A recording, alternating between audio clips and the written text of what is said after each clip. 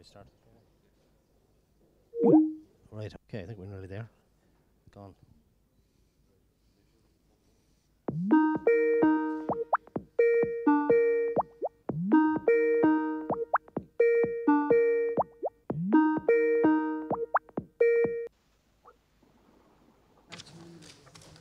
Hello. Hello. There he is. Yeah, we're good to go there now. Okay. Active super. Just give you a quick look at the Commissioner room, has okay? joined us. Very good. Technology is working. Oh, there's Dawn. Well, I just Yeah. Blending against it. That's fine. Good afternoon, everyone. Sorry, I'll bring my microphone. Good afternoon, everyone. Just before the meeting commences, I would just like to welcome everyone to the authority meeting in public and just draw your attention to some safety messages. Emergency exits at the back of the door if you need to leave the room, and again here at the front of the hall. As usual, this meeting is live streamed, so just be aware of that. You will be part of the record. And please, everyone, switch off your phones and actually switch off. Don't just put them on silent because it can interfere with the wireless signal. This is an interaction between the authority and the Garda Commissioner and his team, so there will be no opportunity for people to question. So I just like to remind you, if you need to leave the room, just really do it quietly, just so it doesn't interrupt the meeting. And I think that's it. Josephine? Helen, thank you, Helen. Good afternoon, everybody, and welcome to this meeting, the Policing Authority with the Garda Commissioner and his team. For those of you who are seated in the audience, you won't be aware, but perhaps you can see on the monitor, that we have Commissioner O'Cool live streamed. He's out of the country at the moment, but he's joining us by video link. We're also being joined by video link by our colleague, Maureen Lynott, who wasn't able to travel to be with us today. So managing our guests here and two video links and my own colleagues is going to be my challenge for this afternoon. You're welcome, Commissioner. I hope you can hear us. Thank you very much, Chair. I can indeed, loud and clear. Very good. And Maureen, can you hear us? Okay. I'm glad I checked. So somebody might have have a word with Maureen about her arrangements while we're proceeding with the meeting.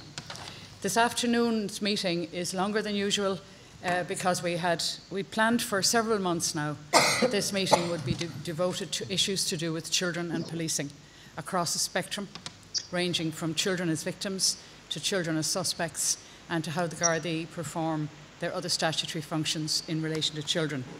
However, because of our agenda in February not being able to complete it, we have added an additional hour today in order to deal with the matters relating to public order incidents in Cosán. So because the meeting is longer than usual, I just want to, in terms of housekeeping, I want to make it clear to my colleagues and commissioners, to your team, that if people need a break, feel free, I think, to do it spontaneously. We won't take a formal sus, but if people need to leave the room, that's absolutely fine, and to do it spontaneously, and I'll leave it to yourselves. So with those introductory remarks, I'm going to invite my colleague, Moling Ryan, to begin with our first agenda item this afternoon, which arises from the recent Garda Inspectorate report in relation to child sexual abuse. And I suppose I should say, by way of preamble, it's a report that caused the authority serious concern.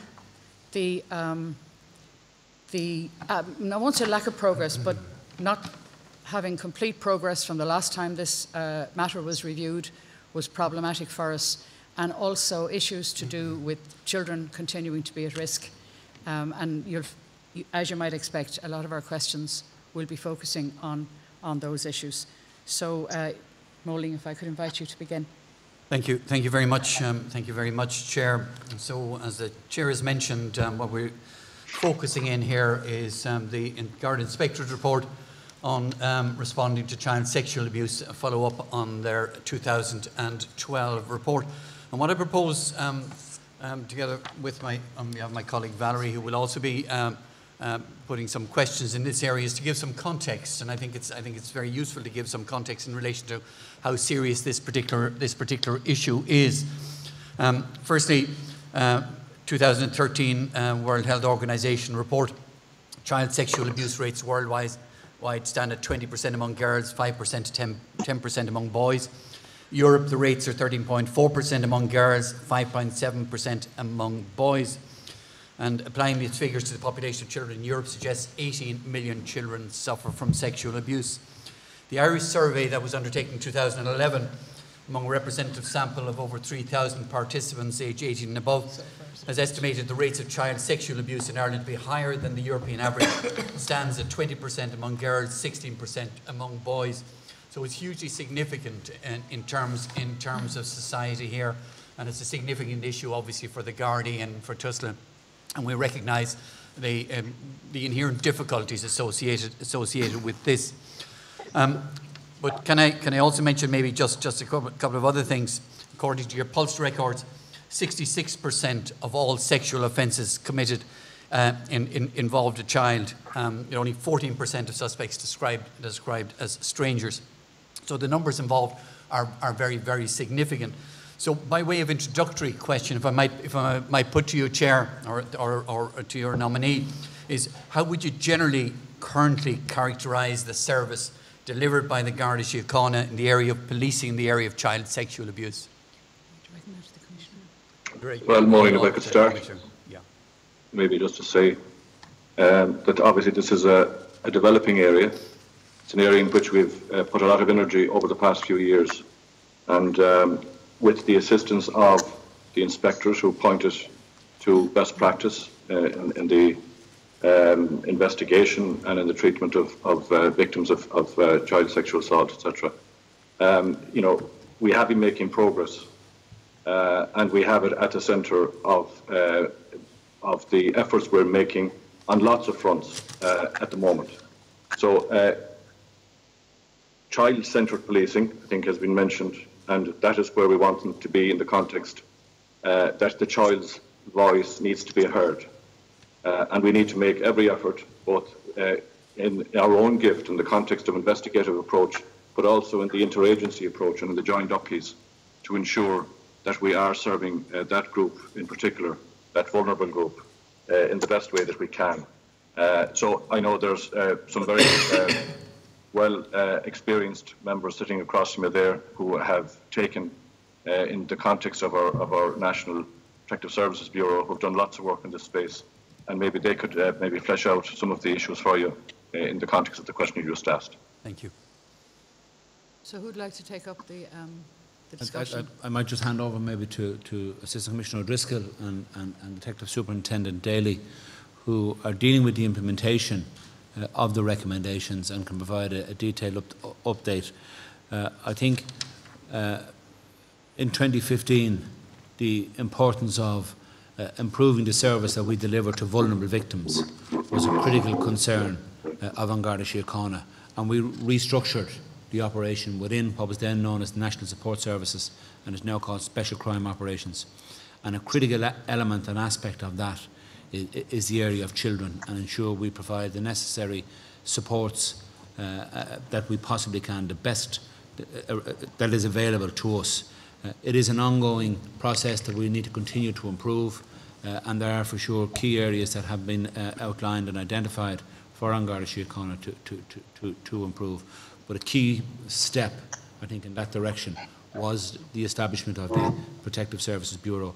So maybe just to further enhance that, I'd hand it over now to John and to Declan, who can take us through some of the detail around that. And just to ensure that I use my time to best effect, if it could be as succinct as possible. Okay, well, first of all, I think it needs to be emphasised that every member of the Garda Síochána needs to understand the vulnerability of children, no matter where you are positioned in the organisation.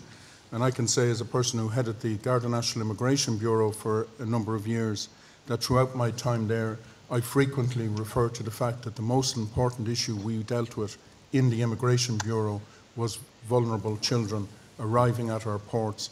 And indeed, I brought that to the table of Frontex when I sat on the management board of Frontex, the European Border Agency, and made it a priority during Ireland's presidency of the EU and hosted other EU countries here in order to prepare an appropriate procedure for European border guards throughout Europe. But in more recent times, and through the modernisation and renewal programme, we have seen the establishment of the Garda Protective Services Bureau.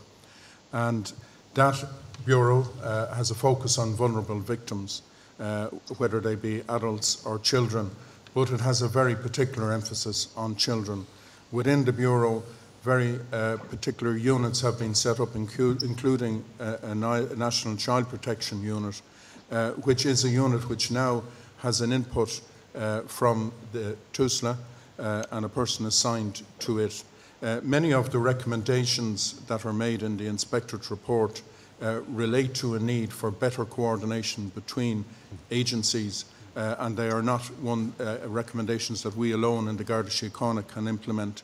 And we have a particular emphasis on implementing recommendations coming out of, I think it's Chapter 2, which deals with the interagency cooperation. And Valerie will return to that particular area.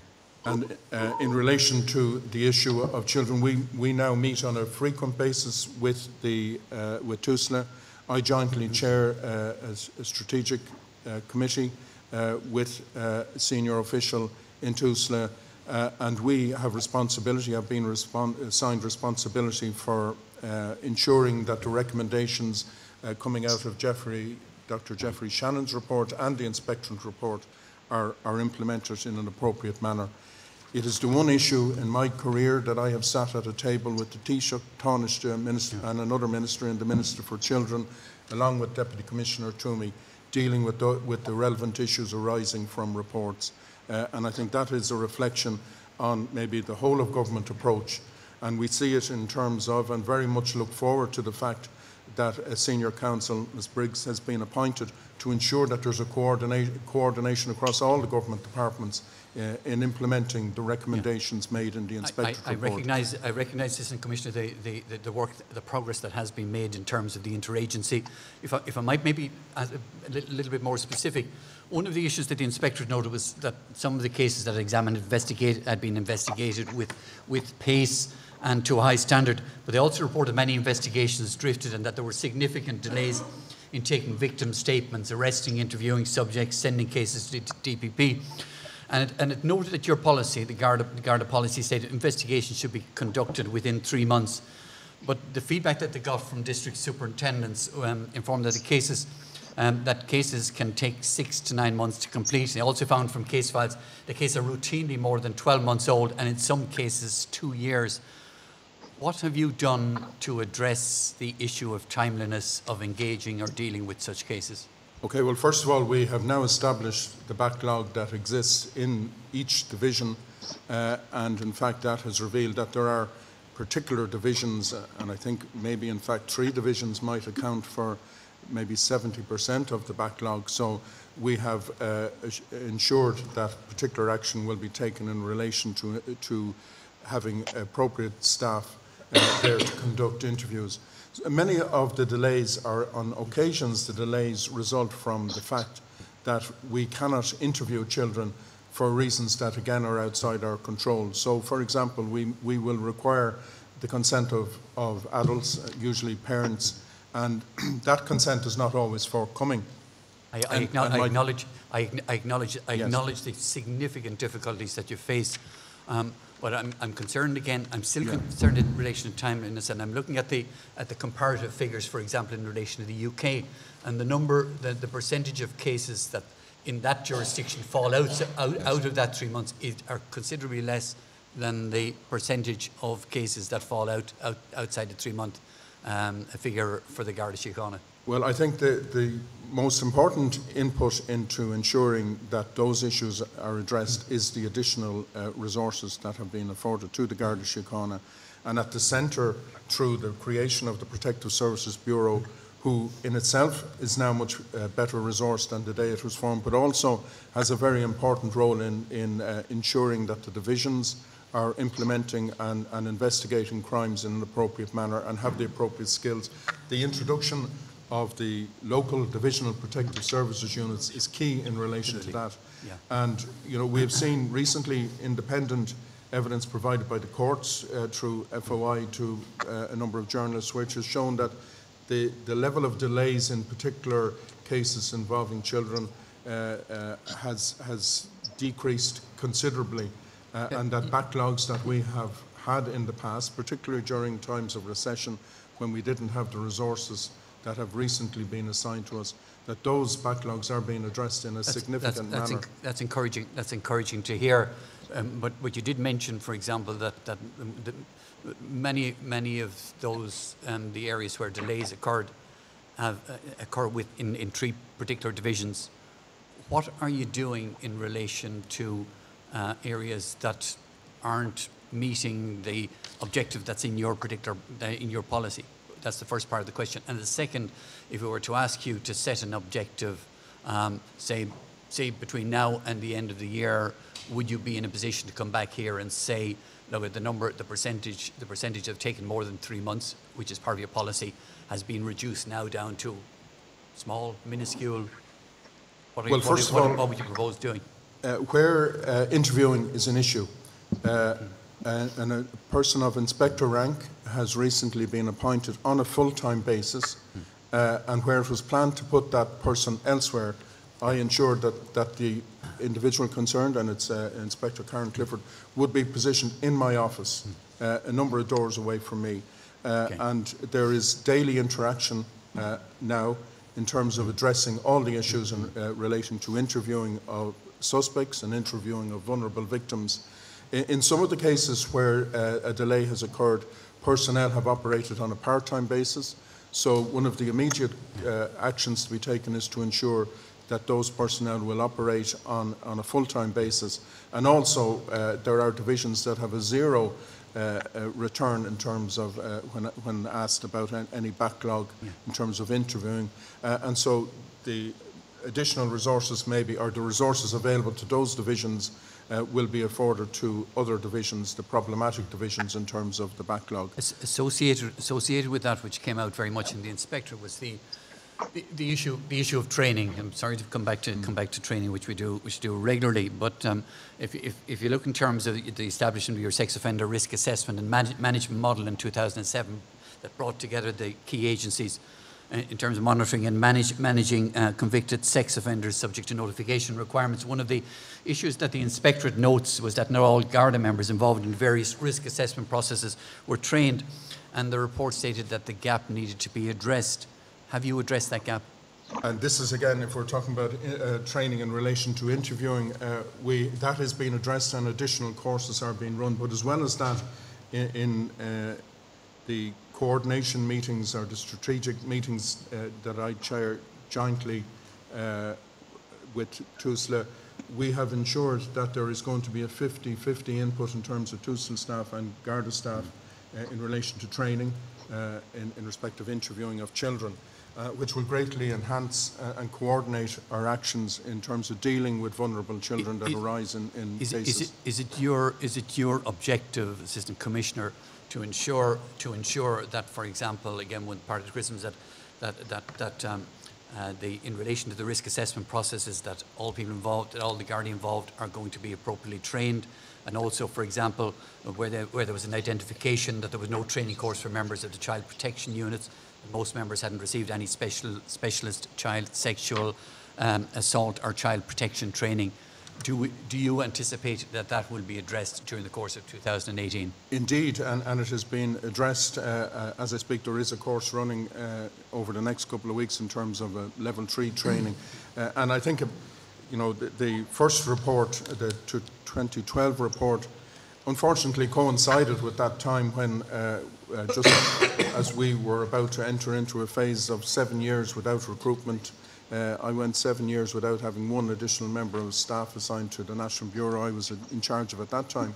And I think in the short period of time since recruitment has started back into the national units, above anything else, we have tried to ensure that people will see that we are properly utilising those resources and ensuring they are being afforded to the areas that most require them. And children is at the top of the list in that regard.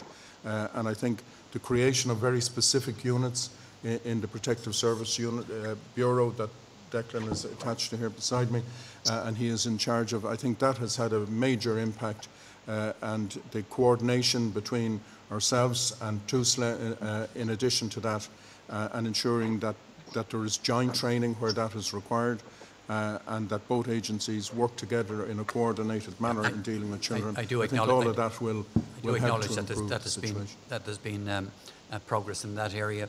I need to continue to focus on the Inspectorate report itself, and I want to spend a moment or two in terms of information and data quality.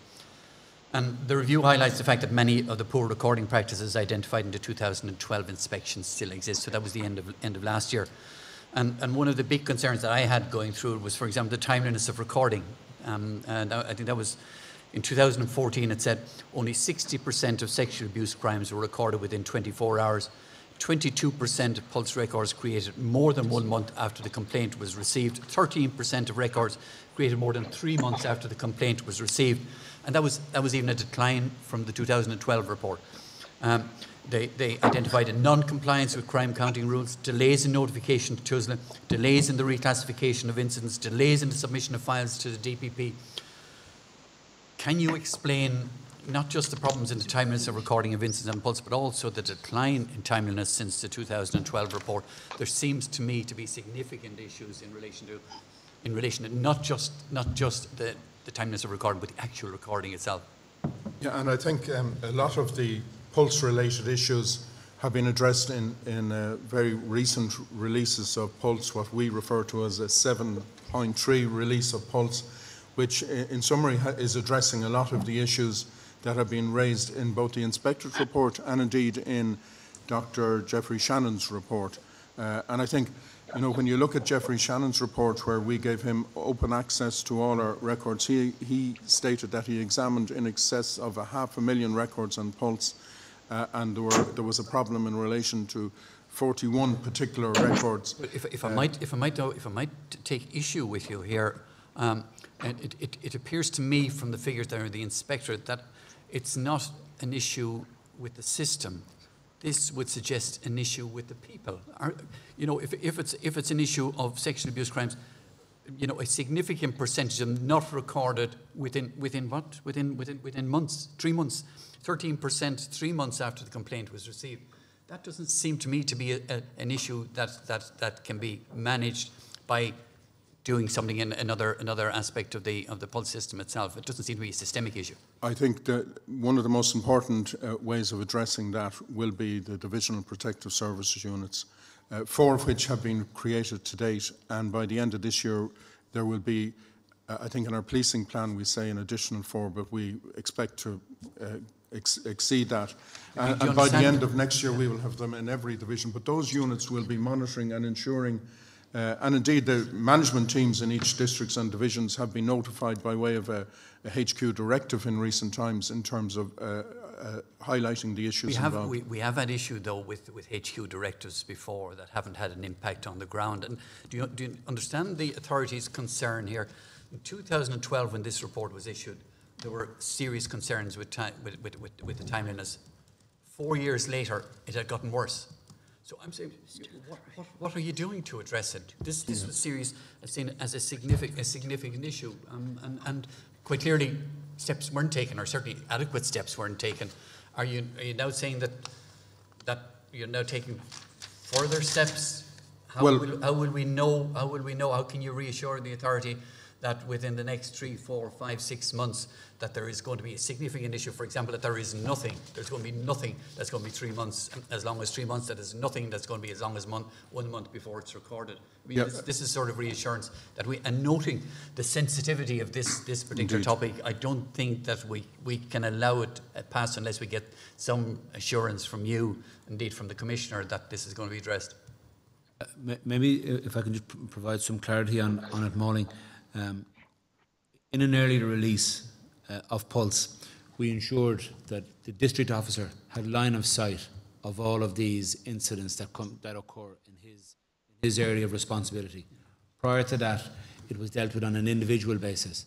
From the release of Pulse 6.8, from that period on, he had full line of sight of all incidents when they were recorded, but most importantly, he also had line of sight of when they occurred.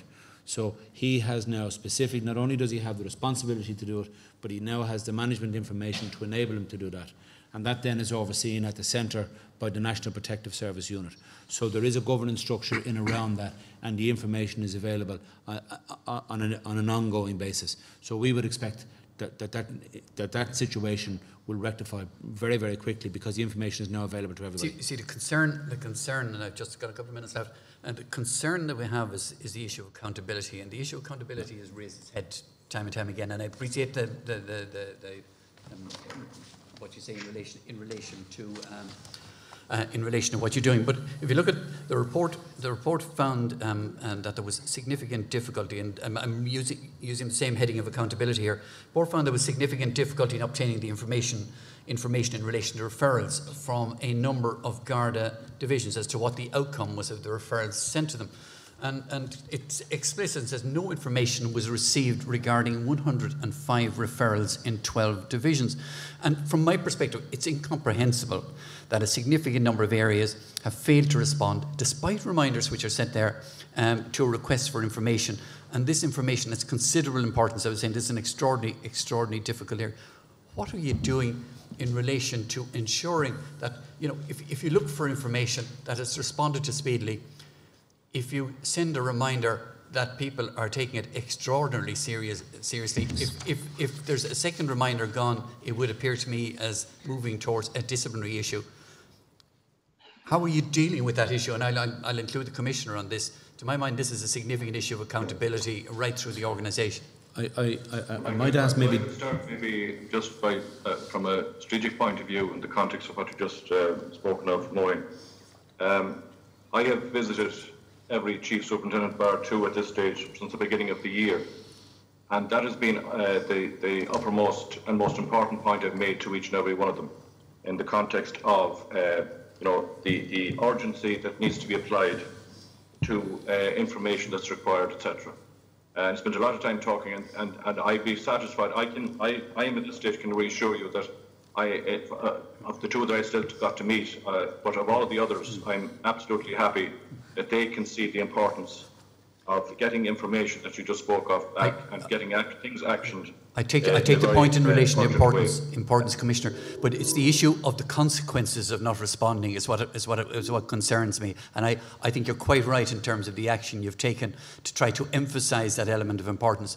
But if you have situations where requests for significant or importance, which is significantly important, is not responded to, and then there's a reminder, and that's not responded to, what are the consequences in your view, or what should the consequences be?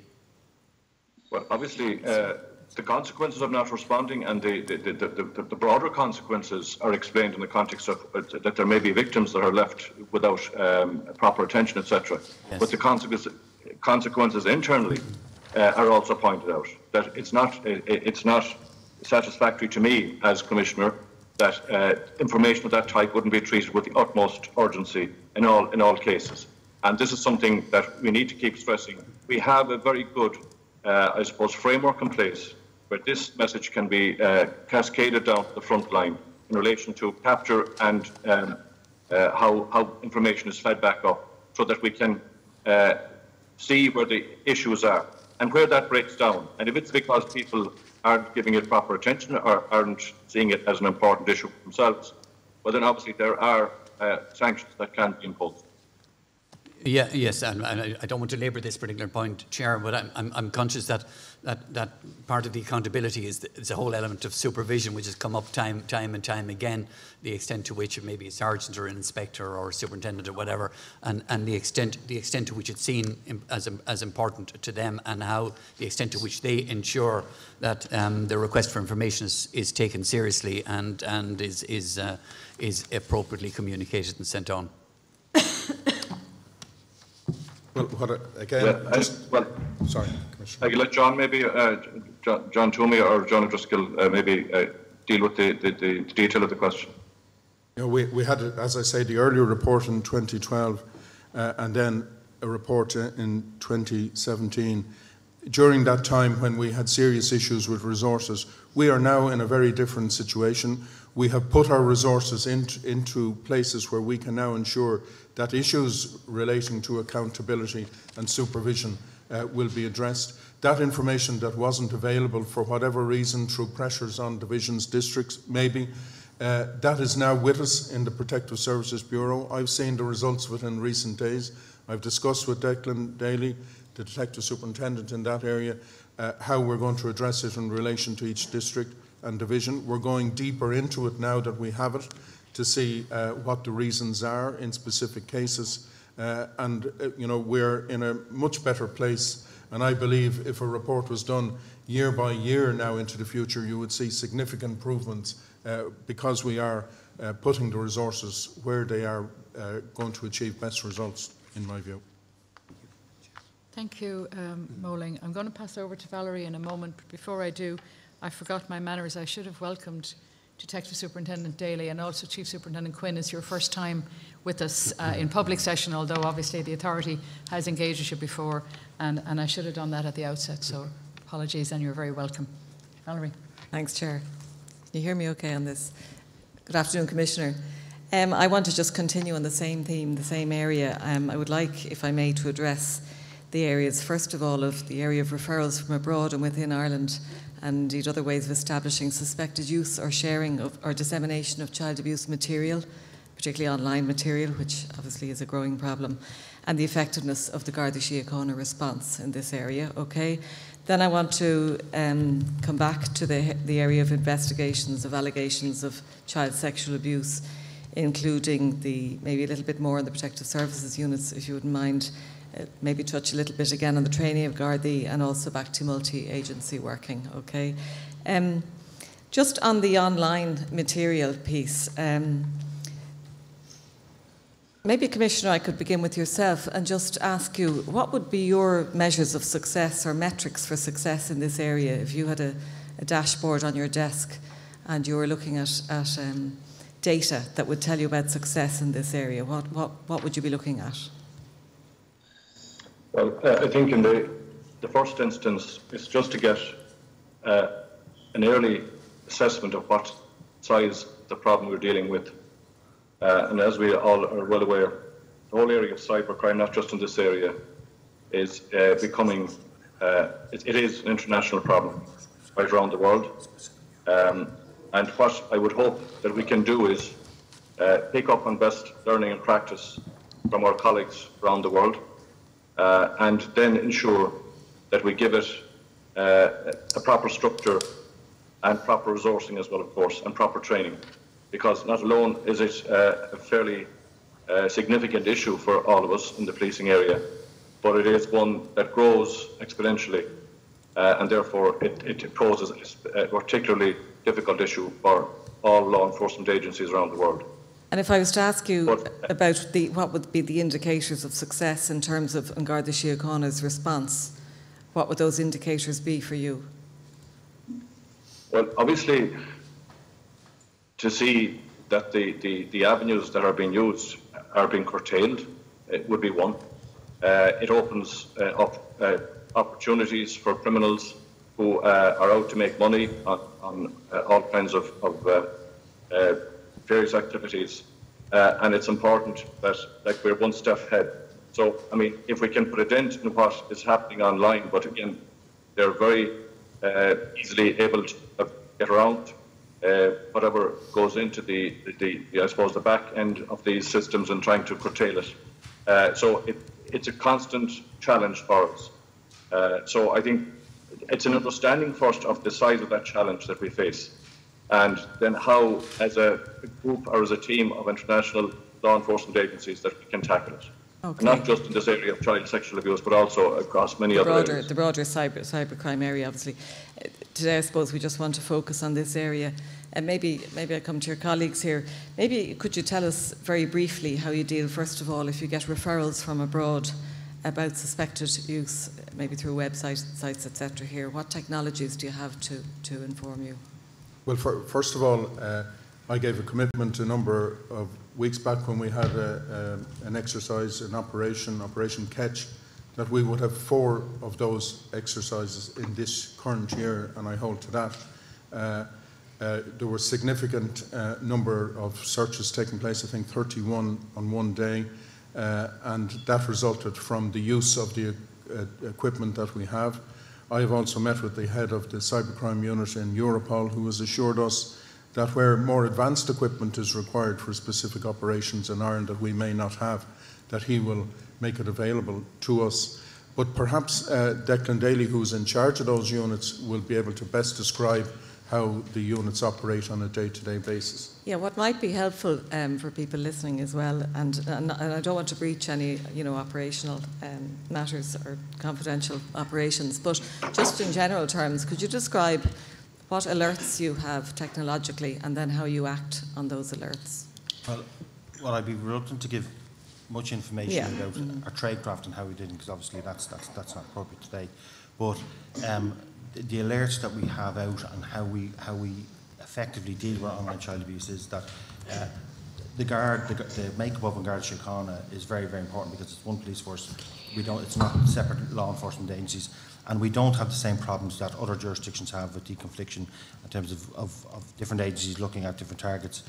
And again, and if you delve deeper down into that, the fact that we have a coordination role at the centre in our online child exploitation unit, who then disseminate out, they package up the intelligence and the information that comes in from other law enforcement agencies or from NECMIC, from different agencies, and that's disseminated out to local investigations. And I suppose at the moment, in the main, those investigations are conducted at local detective units, with the Divisional Protective Service that are in place. But when all our Divisional Protective Service units are in place, online child exploitation will be exclusively dealt with by them. They're fully trained. The training for those officers is modular training. It's a 1-year modular training course. Okay. I think maybe just, and I will come back to the Protective Services units, because it's obviously an excellent initiative and it's obviously going to take some time, so we might deal with just the reality at the moment. And by the way, I would like to say we do understand the decade of lack of investment, etc. But we also understand that things are moving forward again now, that you have resources coming on stream. So it's how things are operating now and from now on, and how things are prioritised, I suppose, is of interest to all of us. So can I ask you, there have been a number of cases in media in recent times, and a theme that is coming through is a delay between the seizing. Okay, you've mentioned the process in terms of intelligence packages, but the delays that can occur between seizing of computers and prosecutions. Can you explain why that is, please? Well, the delay that's been referred to, I think... And I don't want to refer to any one case, but is it typical? Is this a problem? I think what has been referred to in recent times is the fact that we had a delay, which I think at one stage we were talking about 5 and 6 years having some computers unexamined. We now have a situation where we expect to have a backlog eliminated by the end of next year, and I think the courts in more recent times have spoken positively about the improved situation that we have in terms of the speed at which we can examine. But to highlight the challenge that we have, and I think beyond anything else, I think Operation Catch tells us as a society we have a very serious issue in the amount of people who seek to look at the type of material involved. But in one case in Operation Catch, the amount of images is in excess of 100,000. And we have to examine those in detail. What we are, in terms of what was revealed in Operation Catch Phase 1, we, above anything else, want to ensure that there is no person who is a victim whose image is has been discovered by us, where we could intervene and prevent any further abuse.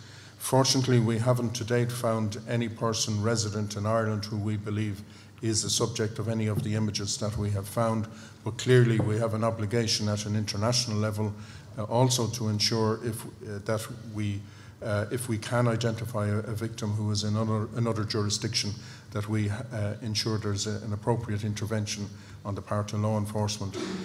Many of the images that we have discovered that people were accessing in this jurisdiction were accessed by other people in other jurisdictions. So we're talking about a number of police organisations dealing with similar images or the same images in the course of their investigations. So there is a requirement for coordination there. But I think the fact that there are so many images being discovered in individual cases is a challenge. But the additional resources that has gone into the newly formed Garda National Cybercrime Bureau, combined with the additional resources which have been put into newly formed units dedicated to child-related issues in the Garda National Protective Services Bureau, is ensuring that the backlogs that existed are being speedily eliminated. Okay, I have some information here which I believe the Executive got from yourselves, that between 2010 and 2015, child protection examination requests made up about 40% of all requests for examinations made to the GCCB in those years. But they made up 75% of outstanding requests, which seems to suggest that they were being deprioritised in some way. Can you comment on that? Well, it's not necessarily the case. It could be that they are more difficult to access, and the levels of encryption that are encountered are more elaborate. And again, in particular cases, we will seek outside expertise if that can assist. But I think the fact that we are endeavouring to undertake 4 specific phases of Operation Catch and all that it will bring that will flow from that, and there's no indication that there will be any less number of premises searched in any phase, any one phase. Mm-hmm. So there will be hundreds of additional cases taken on this year alone, and we're satisfied with the arrangements that Declan has arranged through his colleague Michael Gubbins, who's a detective superintendent in the Garda National Cybercrime Bureau. We're happy that the coordination is there between the 2 bureaus to ensure not alone will we take on the additional cases, but the additional material will be examined in a more speedier fashion, and that the relevant resources will be available in terms of technology. Okay, I'm just looking here, just going back to the Inspectorate report, because we appreciate you making progress here, okay, but we really also see the urgency and the great challenge you have, particularly as you say, this is probably an area that's going to grow and become more complex technologically as well. So the Inspectorate highlighted delays in forensic examinations. You've addressed that. So you're saying that by the end of next year you expect to have cleared the backlog. That's still a long life in the time in the life of a child victim who hasn't been identified. Well, that doesn't necessarily mean that a victim will be left vulnerable. A lot of other investigation, there are a lot of other aspects to an investigation that will ensure that vulnerable people are not exposed to additional harm. But I think, you know, again, I mentioned earlier how we see where government have appointed a senior counsel to ensure coordination across departments, and that process that government have introduced will involve a quarterly reporting in relation to implementation of various recommendations, and I think that will help to ensure that we will be able to report the progress that we claim we expect to be able to report into the future. I'm sorry to interrupt, just on the timing. In relation to those cases, all those cases where there's evidence of an immediate child, exploitation or abuse, all those cases are prioritised. So, is there a delay though between seizing of computers and examination of material? Well, there is a backlog that's well documented as a backlog, but there's a lot of work that has gone on within that bureau to reduce that. And if my laptop was seized today, when would it be examined? Well, I don't know. It depends on if your laptop was taken today, and if there was an issue, a concerning issue of child protection, that would be examined. There's a triage process that goes through first, and that would be prioritised. So, every day or every time we were investigating, if we have that information that suggests that there's a risk, well, then we answer that. Okay, because that's important, because the reason I ask is that the Inspectorate report, and tell me if it's incorrect, but it identified the absence of triage as an issue, which seemed to imply that laptops were literally stacking up. Yeah. I think the Inspector is talking about triage on scene on a search site rather than triage. Okay, thank you. The other, another matter mentioned, and obviously we've discussed this in other contexts as well, But the Inspectorate identified underuse of civilians in this area, and given the agenda and great sort of licence you have, I suppose, at this stage to recruit civilians, is that an area that you can make progress in? It is. I think what both John and Declan are talking about is making reference to the coordination between the local Protective Service Unit and the National Protective Service Bureau, and there's a similar piece of work going on in the computer crime unit, in that we have 2 regional units have been established, one in Wexford and one in Cork, and the intention is that there will be a similar unit in every region as soon as we possibly can, and in each and all of those the intention is that civilian experts will be engaged.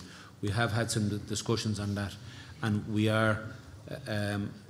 expect in the next very, very short while that we would have one composite plan for the whole national picture. So it will be a single application. Just a last question on this one. In the policing plan in this area, you've got some targets in terms of increasing of numbers in terms of detections. Identification of victims nationally and internationally, is that something that you seek to measure, or is that a valid question? Okay, obviously, identification of victims online is very, very important to us. And I suppose significantly in the last 6 months we've established a victim identification unit. We removed staff from administration positions and we replaced them with unsworn members, and we established a victims unit.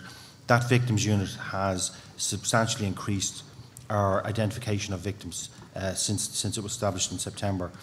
In addition to that, we work very, very closely with Interpol in relation to their EXA database, their database of victims from a global perspective. So we are trained to trainers in relation to that. So we're very, very highly placed in terms of work around the identification of victims internationally, and that's very, very important. So that continues to be an area of growth area for us, an area that we are putting a lot of energy into, because obviously it's exceptionally important. They're the areas that we want. And in terms, I suppose, as well as of one of the issues that we have in this country is that, our young people post explicit images online, and how we deal with that is a very important way. And we have a strategy that we deal with it in a consolidated way with TUSLA. So when we have an incident where a child has placed some images online, we don't attend to the house in isolation with ourselves just on Garda Síochána. We go in a coordinated approach. So obviously we're dealing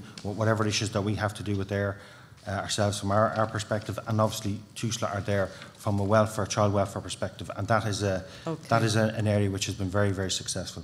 Thanks. Just moving on a little bit, and Rolling's already touched on some of the areas, so I won't replicate that. You've mentioned the Protected Services units, and we have 4 pilots up, more to come. When do you think all those Protected Services units are going to be in place and operating to best practice? Our policing plan sets out a target of an additional 4. But when is it going to be finished? Well, we expect that at the latest it'll be finished will be the end of 2019.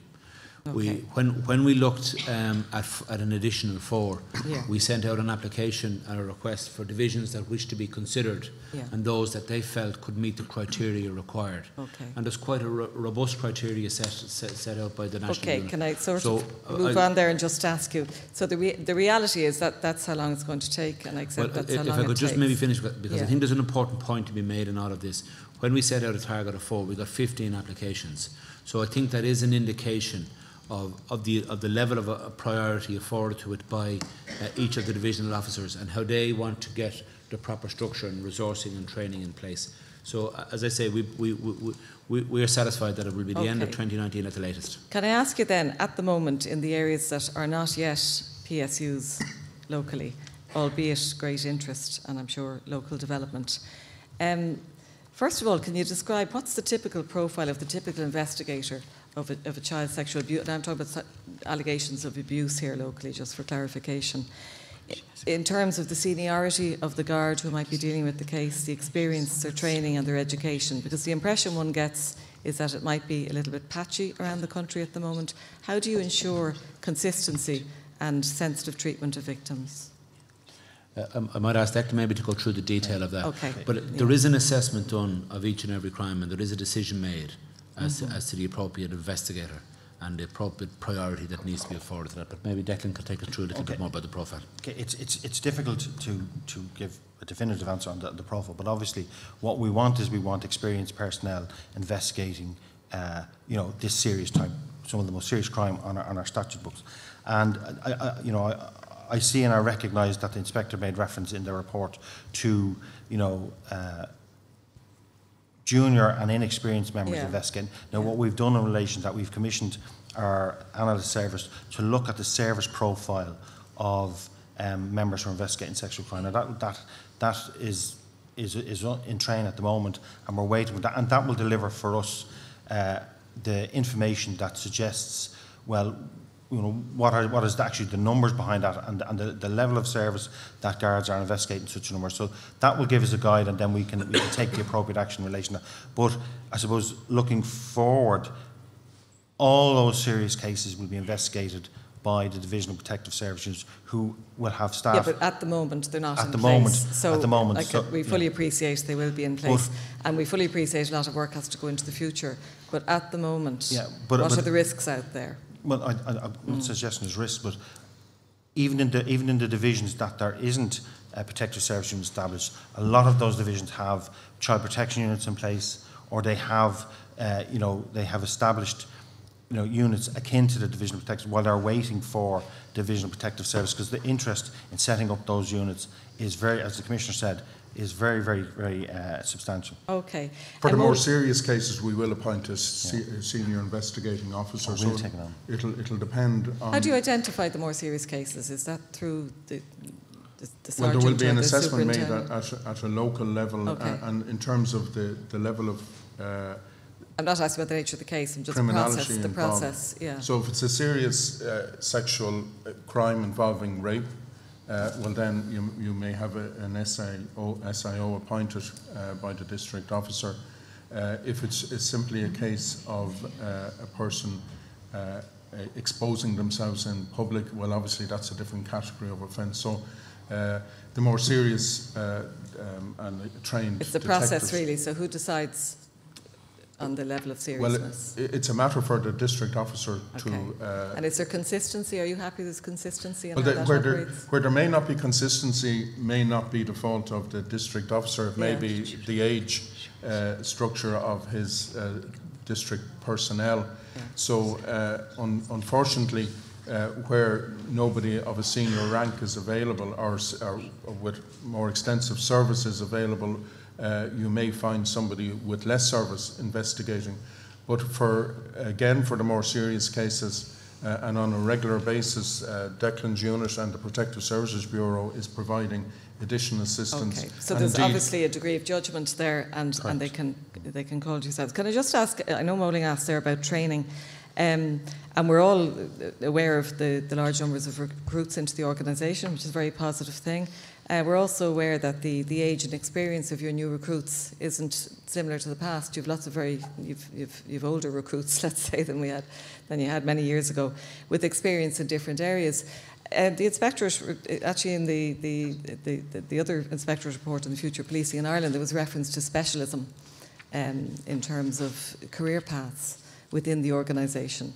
Have you looked at this area as an area where there may be people, already skill sets and experiences within your recruitment group that could be specialised in this area, or may want to opt to specialise? Is that something you'd look at? Well, certainly, where there are competitions for personnel coming into, for example, serious crime operations, the experience that a person has and the qualifications will be taken on board, and there are people who have a wide range of experience, particularly, say, in relation to cybercrime. I was looking for, in assigning people to the Cybercrime Bureau, people who would have a background in that area, and a number of individuals in the organisation, including at their own expense, have acquired qualifications. I suppose what I'm saying is I think what we've experienced is something new in terms of the history of the Garda, that your recruitment cadre at the moment, or in the last 3-4 years, has included people in their late 20s who've had other careers, perhaps in social care settings, etc., who may have both an interest and an experience in this area. Is that something, and maybe it's something we'll see in the HR strategy that we're waiting for, is that something as an organisation you've thought of? I think you've touched on the HR strategy. I think what the that Commissioner would wants do to pick that up, John, and that's kind of your last question. Okay. The Commissioner wanted to come in there. The multi-agency working to Noel. Okay, thank you, Commissioner. Yes, Valerie, I think you're right in saying that we have a very experienced group of people coming in through our recruitment phase at the moment, highly qualified academically and lots of life experience in different areas. I think what we owe to them, first and foremost, having applied and joined in Garda Síochána, is that we give them a good, solid, broad-based training in the context of policing. And of course, once they get through probation periods and that they have the experience of what it is to be a guard in whatever district they work, that we can then, of course, start to look at their skill sets that they brought into the organisation and how we can best leverage that in the context of all the challenges we face. So I know it's slightly off topic, but that specialism piece is something we could look forward to in the HR strategy. But just as one example, there are a number of people who were teachers in a past life who we brought into Protective Services Bureau. So it's happening informally. Yeah, and they're very able to offer something in particular in terms of training for other people in the organisation in this area. Okay, but the chair has cut me off. Thank you very much. Thanks, Valerie. I think the themes will continue because we'll be moving on to another aspect of children in a moment. But just before I pass it on, there's some kind of worrying governance questions arising from that exchange. I'm going to save them for the end because my colleagues may pick them up. I want to ask you two quick concrete questions, which I suspect are probably, the Commissioner probably doesn't have the data with him. Our former authority member, Dr. Conway, raised with you probably a year or so ago about the stage 3 training. And at the time you had almost nobody trained to stage 3 level. Now I noticed in your exchange there, John, you talked about a training course which is ongoing. How many stage 3 trained interviewers do you have now? I don't have the specific number. No, but is it a multiple of 3 or is it 4? I know there are a number of, the course, I think it's actually next Monday that it is starting, because I know the person who has been appointed on a permanent basis, on a full-time basis as the training coordinator, that she herself is attending that course, and she has informed me that that course is starting shortly. And through her involvement, we're examining the time frame that we require to complete training across the organisation in terms of making sure that we have an adequate number of stage 3 and other training at the various levels. So we really would like to know that there is progress in this, because how you engage with children as victims and indeed suspects and other vulnerable adults is critically dependent on having a complement of stage 3 trained interviewers. And you know, we've been asking about this now certainly since 2016, so I leave it with you to come back to us, but being addressed, which it kind of suggests it's kind of somewhere, so I'm really keen to see a concrete number. And the other question I want to ask you, and maybe this was simply a turn of phrase, so I'm giving you a chance. You said in the case of rape there may be an SIO. We have in the past received assurances that in cases of rape there is always an SIO. So could you help us, please? I think that there's categories of crime which it is mandatory that an SIO is appointed. I think that's, and of which rape is one of those. So there is a number of crimes, and then there's a certain, beyond that, there is a discretion for the district officer where he can, if the seriousness of the case so requires it, he will appoint somebody else. But there are, I think there is a HQ instruction which sets out in these cases, they will be appointed, and in other ones, at your discretion. And is rape one of those? Yes. Thank you. I'm going to pass it on now. Is it Judith or no? Judith first. Judith Gillespie. Thanks, Chair. Good afternoon, Commissioner and colleagues. I'm going to continue on the broader issue of the relationship between the Gardaí and younger people. And Commissioner, you will know personally that there's much international research around the relationship between police and younger people. Typically, younger people demonstrating lower confidence in police than other age groups. And we're looking forward to the forthcoming results of the Public Attitudes Survey, in which you've specifically included the cohort of 16 to 18-year-olds, which we very much welcome. but there are perceptions of over-policing in the public space with regard to children and under-policing when they are victims.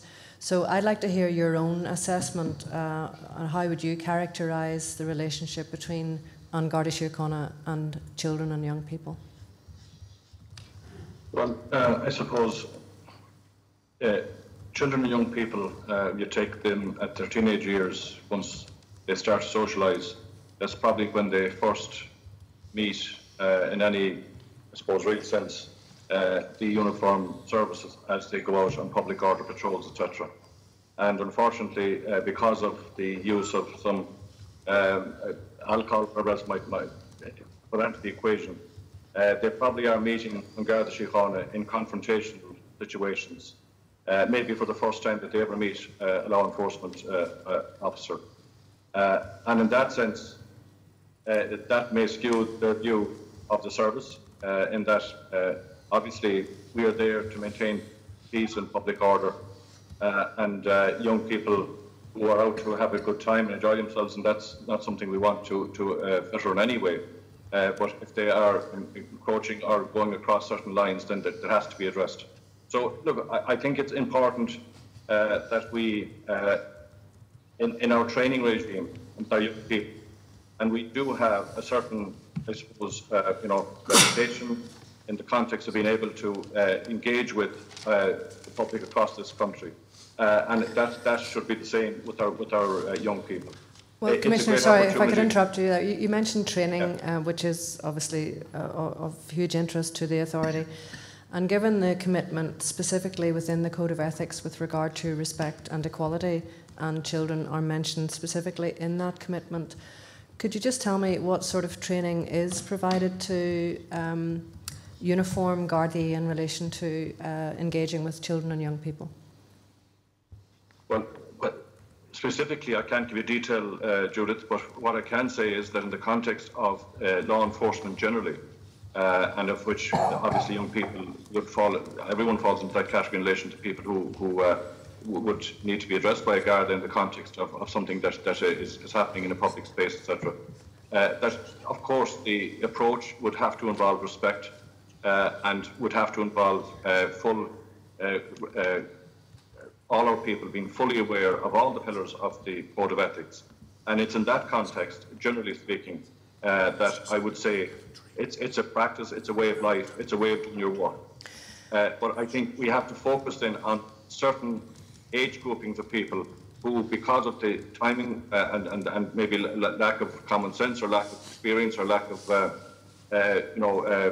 maturity, that we have to be even more aware in that space, that our interaction with them may leave a lasting impression which mightn't be positive. So we have to work even harder. Now, I can't give the actual detail of how that is actually put across in the training environment, but it's something that I'm well aware of is in the that's something that we are focused on. Okay, I just wanted to pick up then on the opportunity that the Youth Diversion Programme provides for a positive engagement with often vulnerable young people who may in fact be victims of crime themselves. And just to ask you the question, given that that's a huge opportunity and there have been issues raised with various reviews ongoing at the moment, but just parking the detail of those reviews for the moment, how would you see the Youth Diversion Programme developing over the months, years to come as that positive opportunity? I'd like to see your personal vision of that. Absolutely. Well, I think, again, applying this is a formal structure, which, and I think this is where we can really make the inroads in the context of making it maybe a negative first encounter positive in the long term.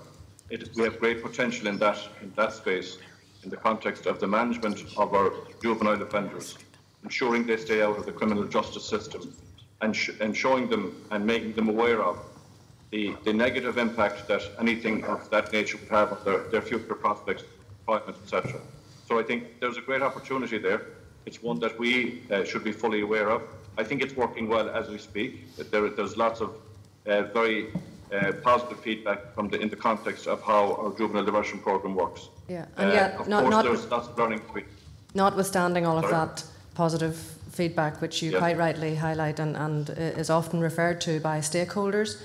But notwithstanding all of that, if you look back at the Garda Inspectorate report on crime investigation in 2014, it is clear that most, if not all, of the issues that have been unearthed in your various internal reviews, the Professional Standards Unit report and your ongoing review, all of those issues were specifically identified with recommendations for action 4 years ago by the Inspectorate. So I'd just like to hear your view on how you would characterise the organisation's response to the Inspectorate's recommendations 4 years ago, and would you acknowledge that if your response to that had been swifter and more effective and more focused, that you wouldn't be where you are now with regard to the issues around the youth diversion programme? Well, it's a very complex and challenging area, Judith, and in a space where there was lots of other things happening. This was one, of course, and we take what the Inspector tells us very seriously, all of their serious reports. And it's not always in our gift as an organisation to resolve that, but we should, and we are, in the context of where we can, put resources in, where we can change our systems and processes to deliver on what the Inspectorate have recommended based on their research and based on telling us what best practice is.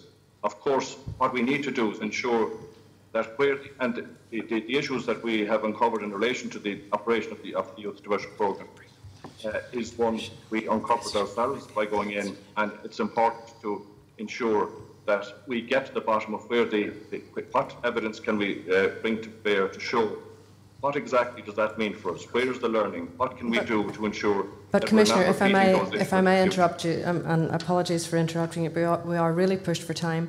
There were 3 issues specifically that were identified. It was the referral of cases that weren't suitable for the scheme for prosecution, the follow-up of that, the referral to JLOs, the timely referral of JLOs, and then the third issue was the referrals that were stuck in the system as draft. Now, all 3 of those issues, as I understand it, were already identified by the Inspectorate report 4 years ago. So my question again is, do you acknowledge that had you responded to that report with more focus and more effectiveness, that you wouldn't be where you are now? Because all those three things are within the gift of An Garda Síochána. They're not dependent on other agencies. So would you acknowledge that? Well, I acknowledge for sure where, as I say, but we're in a very busy environment. That's not the only thing we have to tackle at that given time. But of course, where we could give it, if we could throw all our resources at it at that given time, I'm sure that things would be different. But there are systemic kind of technical issues in the context of how these things, lines of correspondence, visibility of these files. Lots of those things have been fixed. We have been able to get in there and fix those. I know that AC Lee is there, and he can address some of those things that have happened to ensure that the type of issues that you rightly say were addressed in 2014 and continued after that. That at this juncture, I've been given assurance that those matters have been, addressed in a way that those particular issues cannot be repeated.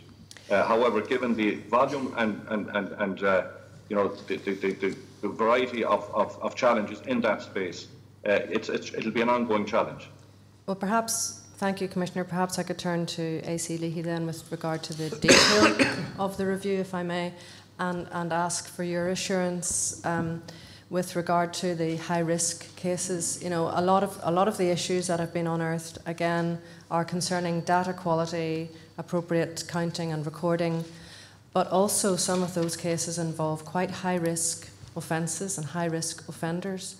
And my focus is not just on the quality of the data, important as that is, but it's also on how you're dealing with those high-risk young offenders. So could you give the authority some assurance that you're prioritising the high-risk cases as you work through the volume, 15,000 odd cases that are being referred back to divisions? Okay, just to clarify, the actual volume is 22,000, just over 22,000. That's what we're dealing with at the moment. That amounts to just north of 7,000 children that are connected with those issues.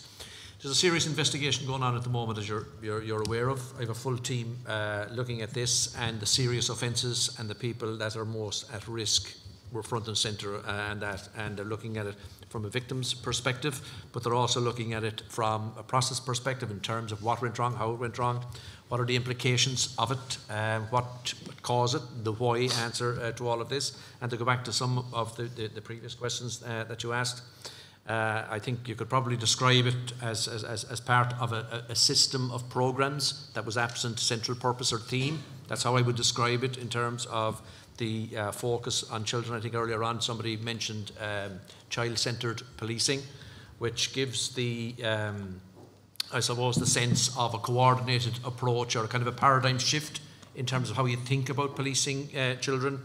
And I think that's what's out there internationally at the moment. I think that's where the concept of child-centred policing comes from.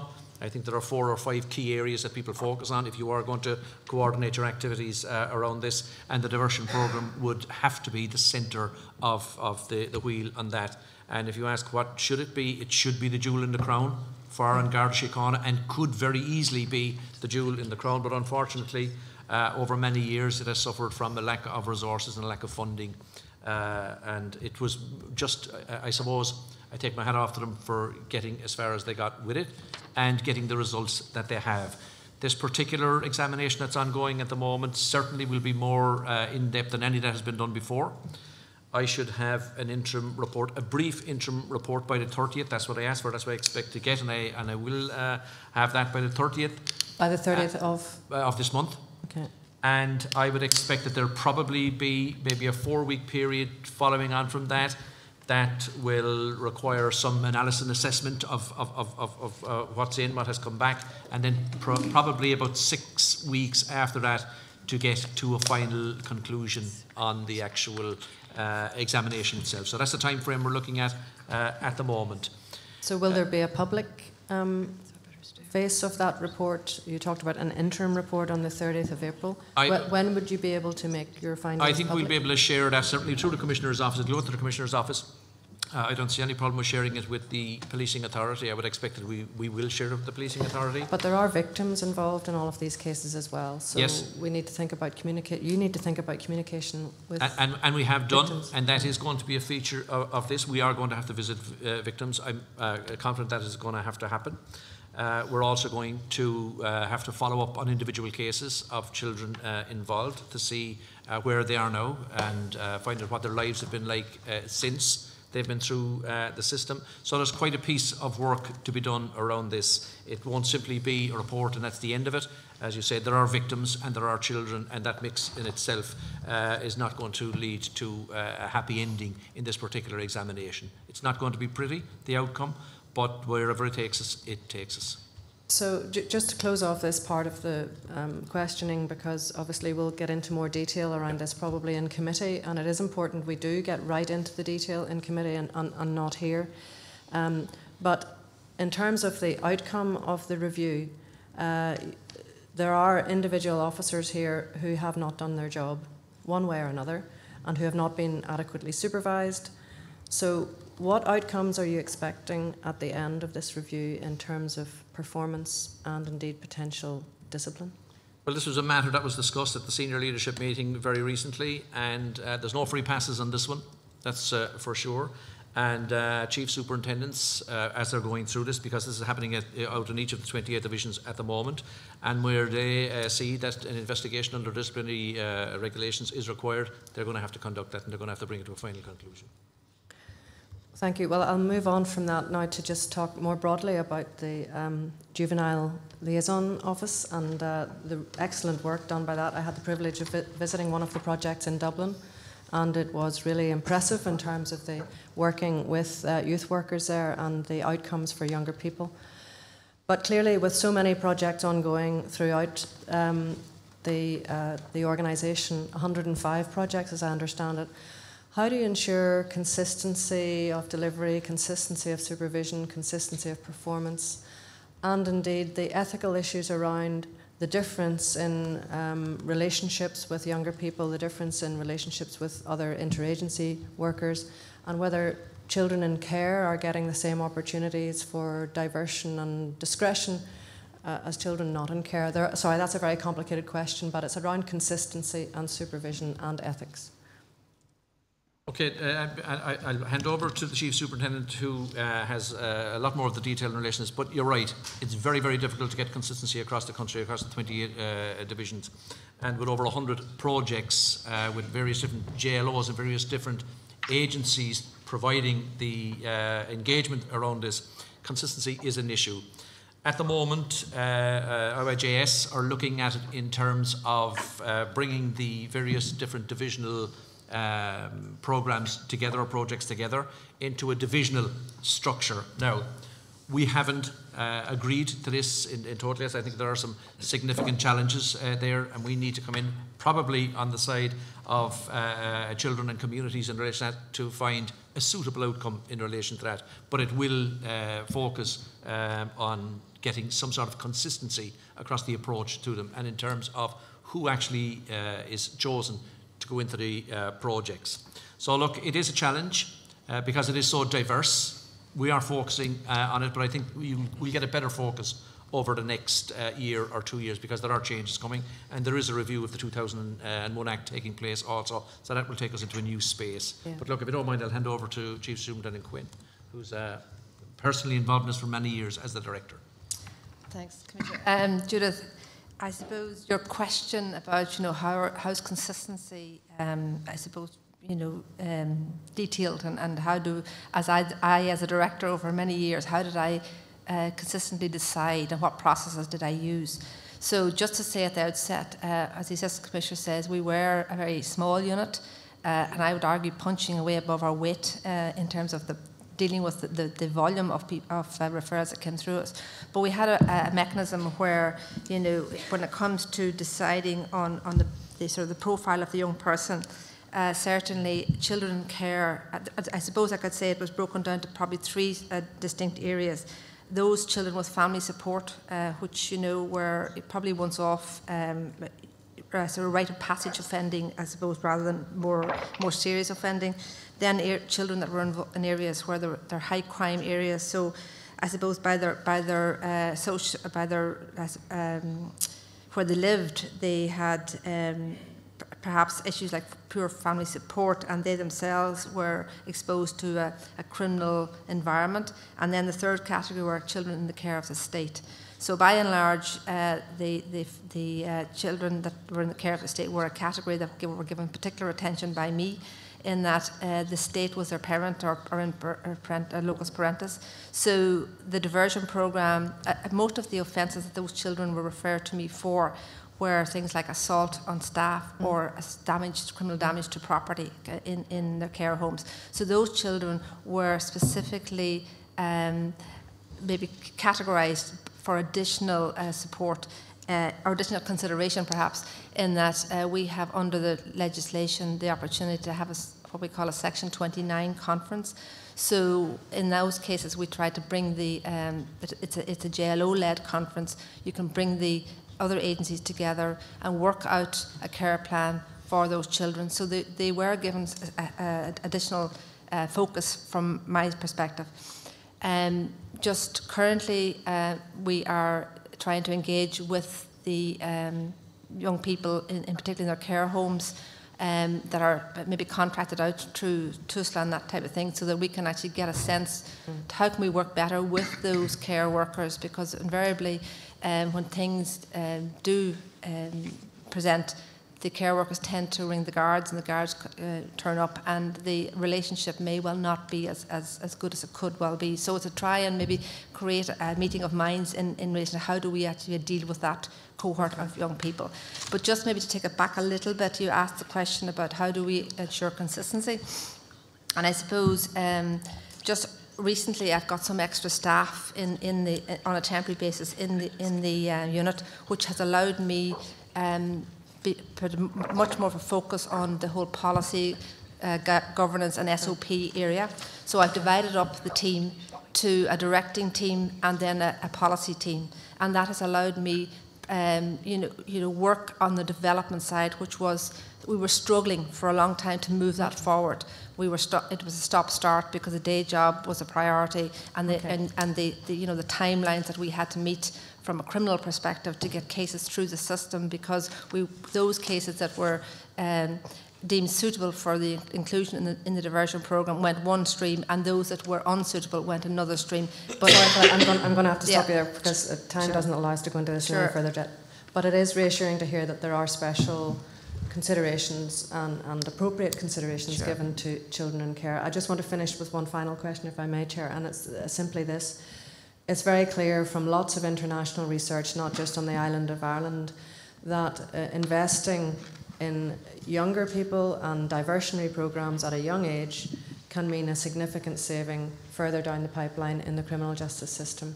Is there any thought being given to evidence-based data collection around the investment in JL and youth diversion programmes and the savings that accrues to the criminal justice system later on, and making a case, in fact, for more of this type of programme rather than less? I think that's the piece of work that needs to be focused on right now, because I can anecdotally say we're doing good things and we're preventing people's further either investment in the state at a later stage or by other services, but it hasn't been given the level of scrutiny it needs. So certainly highlighting it here, I would hope would bring that a bit further. And I think your visit to one of the projects might highlight the evidence that's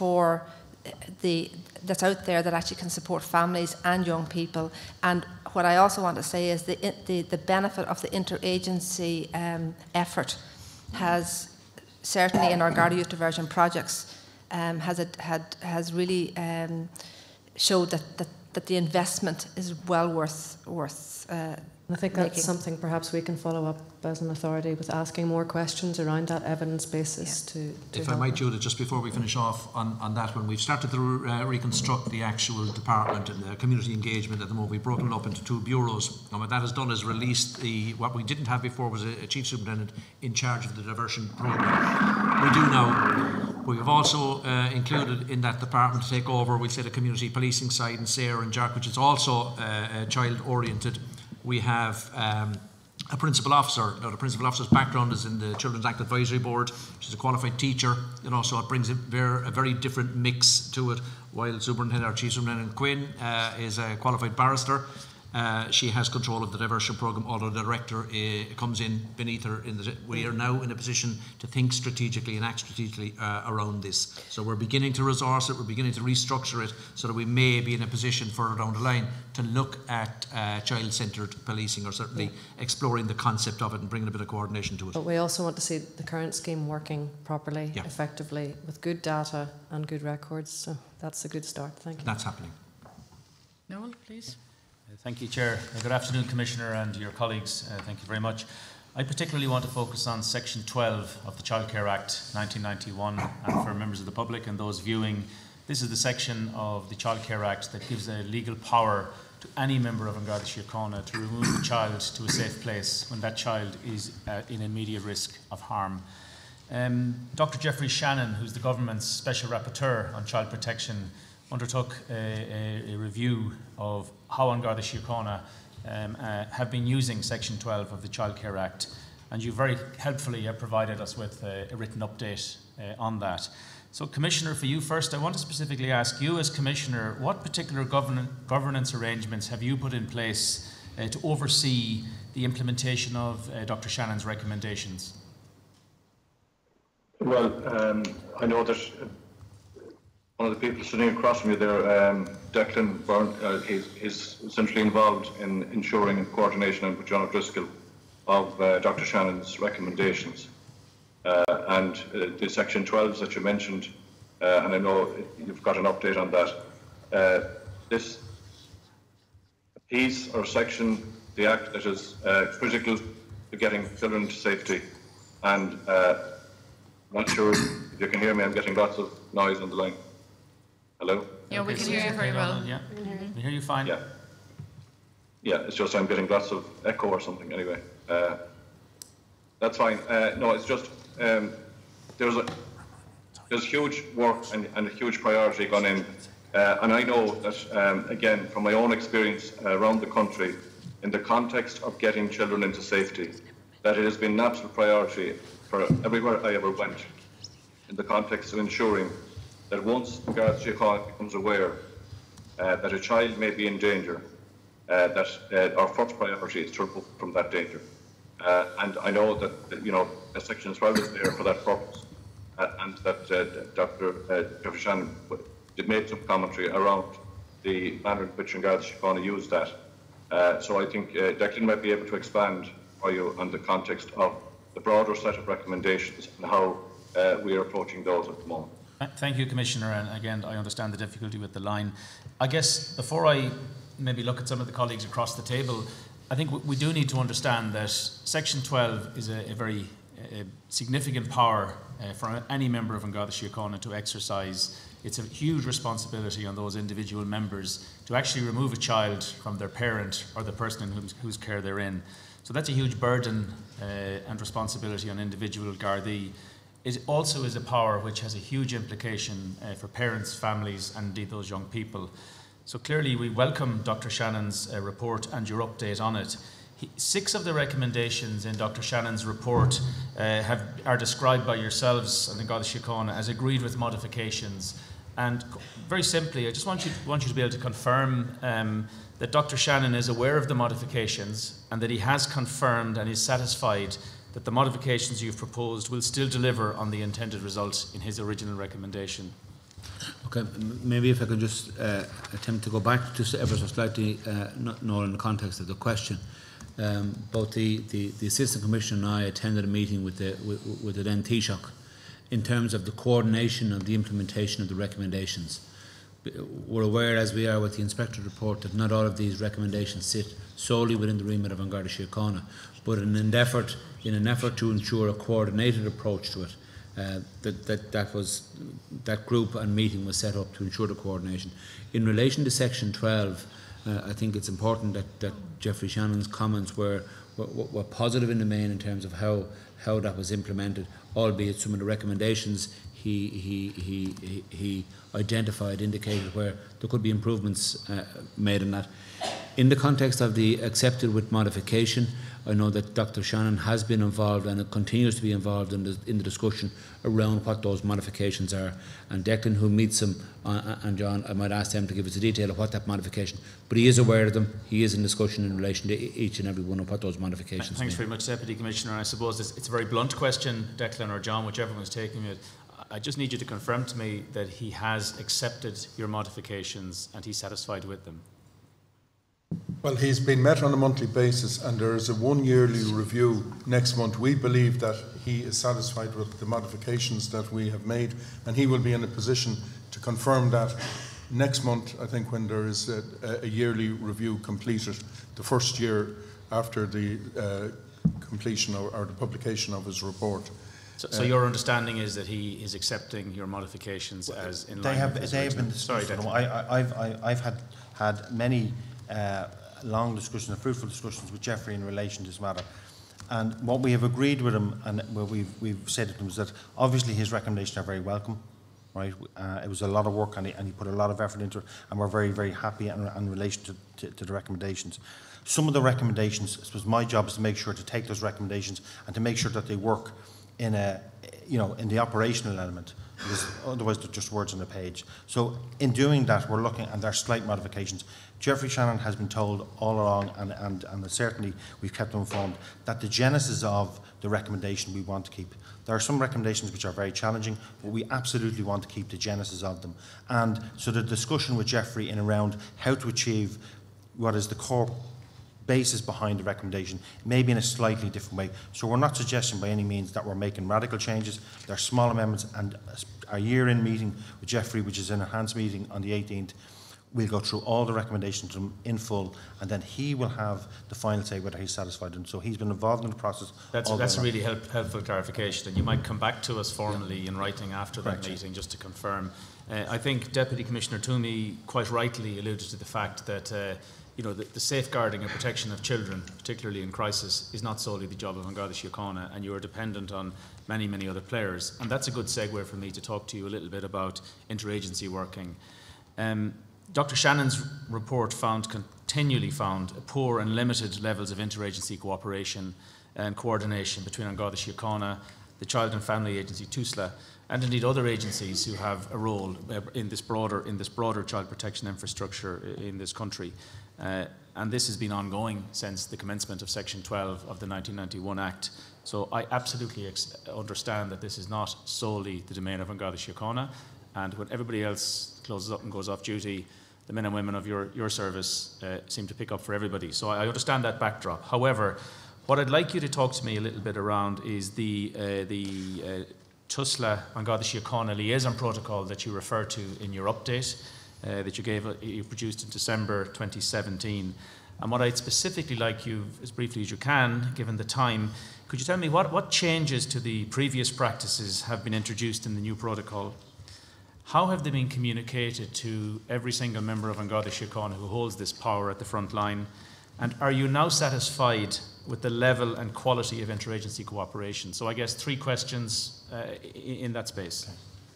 Well, first of all, I suppose a National Child Safeguarding Strategic Committee has been established, which I jointly chair with Fred McBride in TUSLA. And we monitored the implementation of the recommendations made by Dr. Jeffrey Shannon at that committee.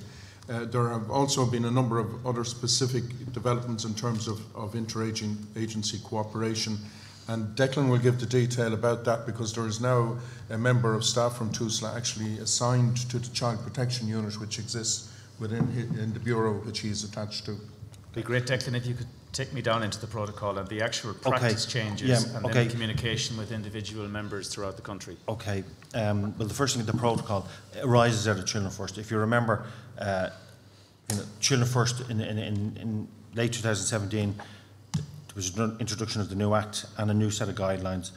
Prior to that, Garda Síochána were involved with TUSLA in the drafting of the protocol. So the old Children First, 2011 Children First guidance, had the practices and policies and procedures in place written into Children First, whereas we've removed that, put it into a protocol so that it's more fluid, so that rather than having to wait for the whole Children First to be changed, we can now change it very, very quickly between 2 signatures, between 2 members in the organisation. So what's different? So the difference is we looked at it and we dissected it, and we now have filled the gaps, because within the old section there was gaps. There was gaps at different levels. So you had obviously an interaction at sort of the end level, the last step level, where you have a guard and a social worker. Then you have the Children First Interagency Committee, the Management Committee, which is an inspector and a team leader. There was a gap then where you had no interaction between a principal social worker and a superintendent of Garda Síochána. That's been filled in now, so we've written that into the policy. Also above that, then you have my office, who meets then with the Children First Forum, who meets with my counterpart in TUSLA, and then above that, then you have a commissioners committee, then the National Child Safeguarding Committee. So we've filled in the gaps there. We've written into the policy as well all the issues in relation to mandated reporting, and it's much more user friendly. We've some of the joint action sheets that are referred to in the old Children First were really probably not fit for purpose. We've amended them. We have a new form which accompanied it. That new form is we've now put it on Pulse, so it's a completely Pulse-based form. Hopefully by 2019, because we're working on that at the moment, is that TUSLA's IT system and the Guard's IT system will talk to us, and there will be a seamless transfer of notifications. So the Guard will complete the notifications. It will be examined by a sergeant, and it will travel then. In relation to, I suppose,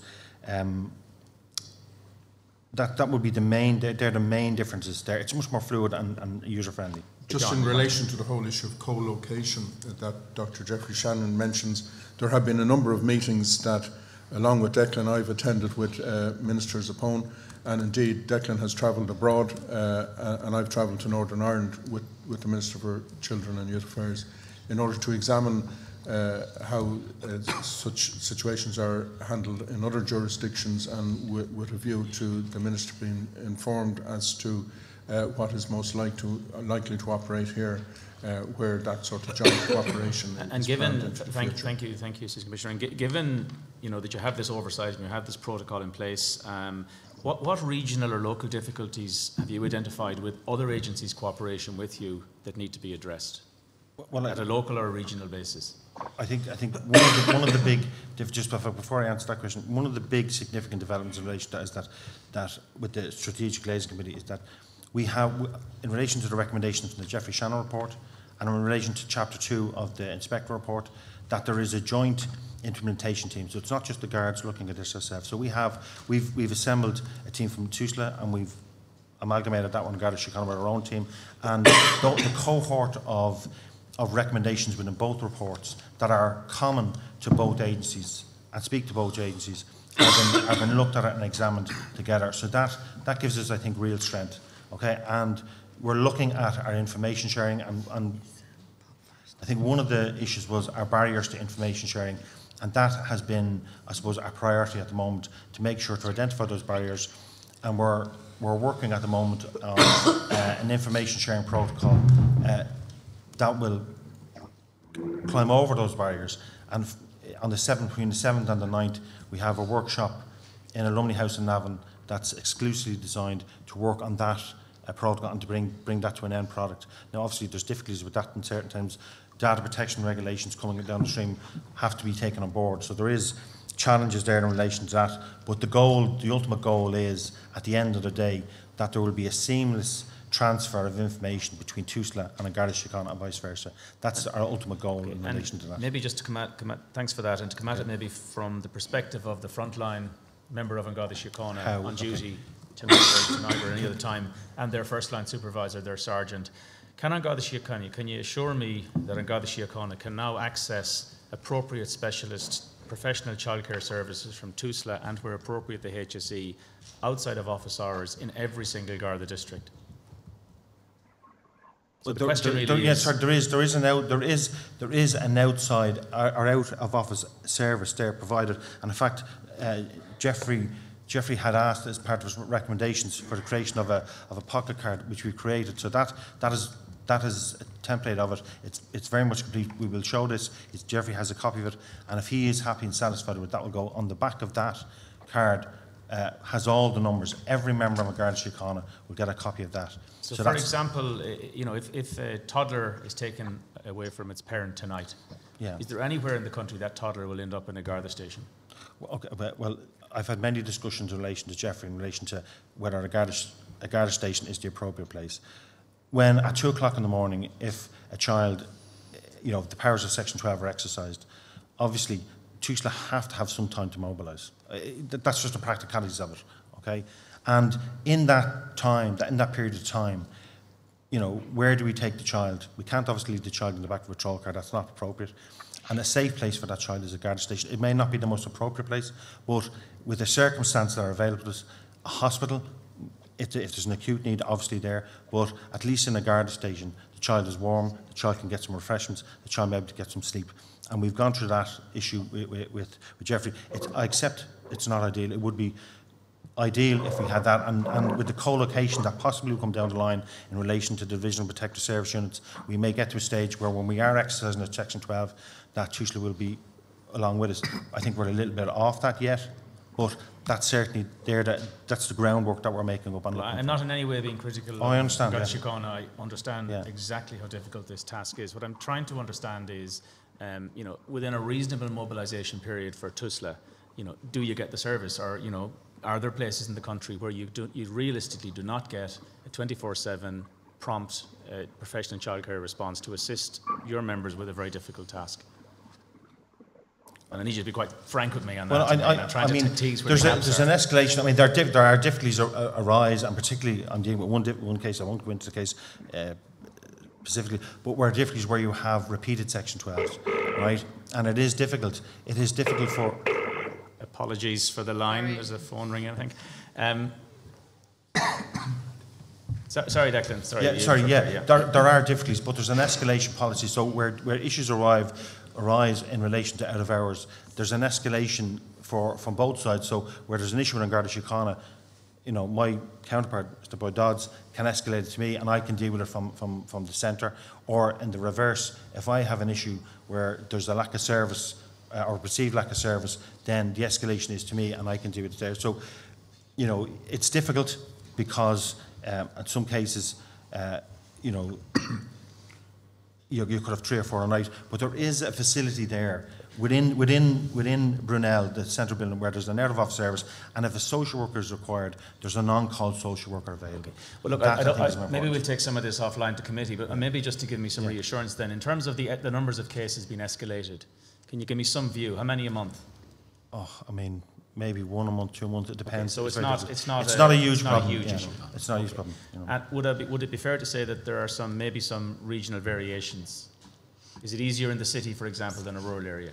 Yeah, there is. I think in relation to inconsistencies, one of the reasons why we established the National Child Protection Unit was to give us a consistent approach from TUSLA, and why there's you know, a co-location with TUSLA, to give us a level of consistency, to look at those areas where we have inconsistent, identify the best practice and make sure that that is consistent. But that is the whole theme of what the National Child Protection Unit is. It's not the Garda Child Protection Unit, it's called the National Child Protection Unit because it's important that it has that TUSLA involvement as well.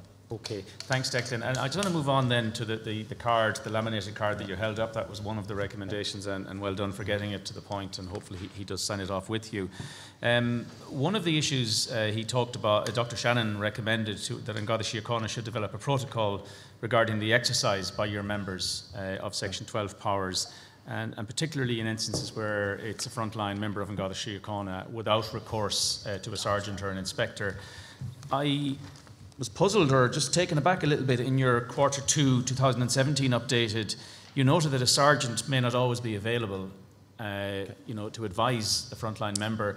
Could you talk to me about the kind of circumstances where that might occur, where the frontline member has no recourse to a sergeant in any way? Well, it's not that the person wouldn't have any recourse, but they may not be immediately available, such as where a patrol car goes to somewhere which is removed from a Garda station, and there's an immediate situation that has to be dealt with. It needs to be stressed that the legislator has given the power to a member of the Garda Síochána and not to a rank above the rank of guard. And there clearly will be situations where an immediate action has to be taken. But that's not to say that as soon as possible thereafter there won't be an involvement on the part of a supervisor. I think it's important to note in Dr. Shannon's report that he did say, I found that in all cases I looked at, there was an appropriately restrained use of Section 12 powers, and he felt it was important to emphasise that. And he said the overwhelming finding was that Gardaí commit great effort to treating sensitively and compassionately when they exercise the Section 12 powers. So what we need to look at is to ensure that we agree with Dr. Shannon that we include an input from somebody at a higher rank, most often at sergeant rank, as soon as possible after the Section 12 is being implemented. But at no time should a member feel that where there's somebody at risk, where a child is at risk, that they should be in any way delayed in implementing the power. They obviously stand subject to scrutiny in terms of the decision that they made, and clearly we have opened up our Section 12 cases to Dr. Shannon, and this is the conclusion he has reached in terms of how we've used it to date. I'm being told I'm pushing the clock here, so look, thanks. Just maybe on that area then, Dr. Shannon had particular recommendations around reassuring the public about the risk of appropriate and proportionate use of Section 12, removing a child. I understand that Garda Síochána have done some analysis of the appropriateness or inappropriateness of each of those interventions, and you're considering whether or not you will share that with other organisations.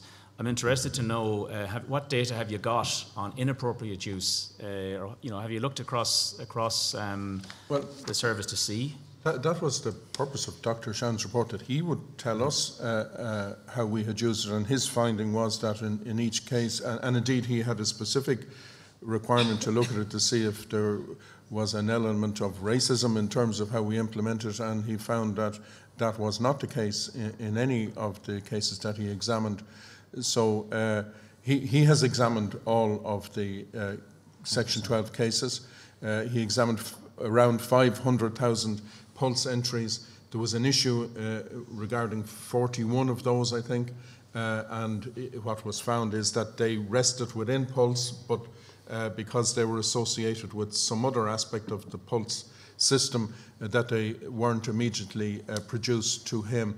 But in each one of those cases, the use of Section 12 was examined and was found to be appropriate. And just a supplementary there, I mean, the recommendation is that Garda Síochána should publish statistics on an annual basis, and that this reporting should also include details of the challenges and difficulties experienced by Garda Síochána in the exercise of the power. My understanding is that Garda Síochána are considering what agencies they will share that information with. Therefore, the question was, what type of things are you finding? Are you in a position to share it even at committee level with the policing authority? I think from the Emily Logan report, the previous one, there was a recommendation in that report that we would publish on the number of Section 12s. We do that from that report. In one of the areas of modification required is in around publication of the information that you just described, because obviously there's difficulties in relation to that where we decide not to invoke a Section 12. There's a risk assessment in around that. So that's one of the areas that we have set to discuss with Jeffrey on the 18th. Well, look, thank you very much. And again, for the members of Garda Síochána at the front line making these decisions, we absolutely appreciate the importance and the complexity, and we may talk more in committee about the oversight. So thank you very much. Back to the Chair. Chair, I wonder if it's possible, just if I could provide one very quick item of clarification. Questions. We're not finished yet. Go on. Just on the point that the question that Noel asked there about the supervisors, I think John is making a difference between the availability of supervisors and the availability of a supervisor at the point in time that the decision is made. So I just wouldn't like any ambiguity around.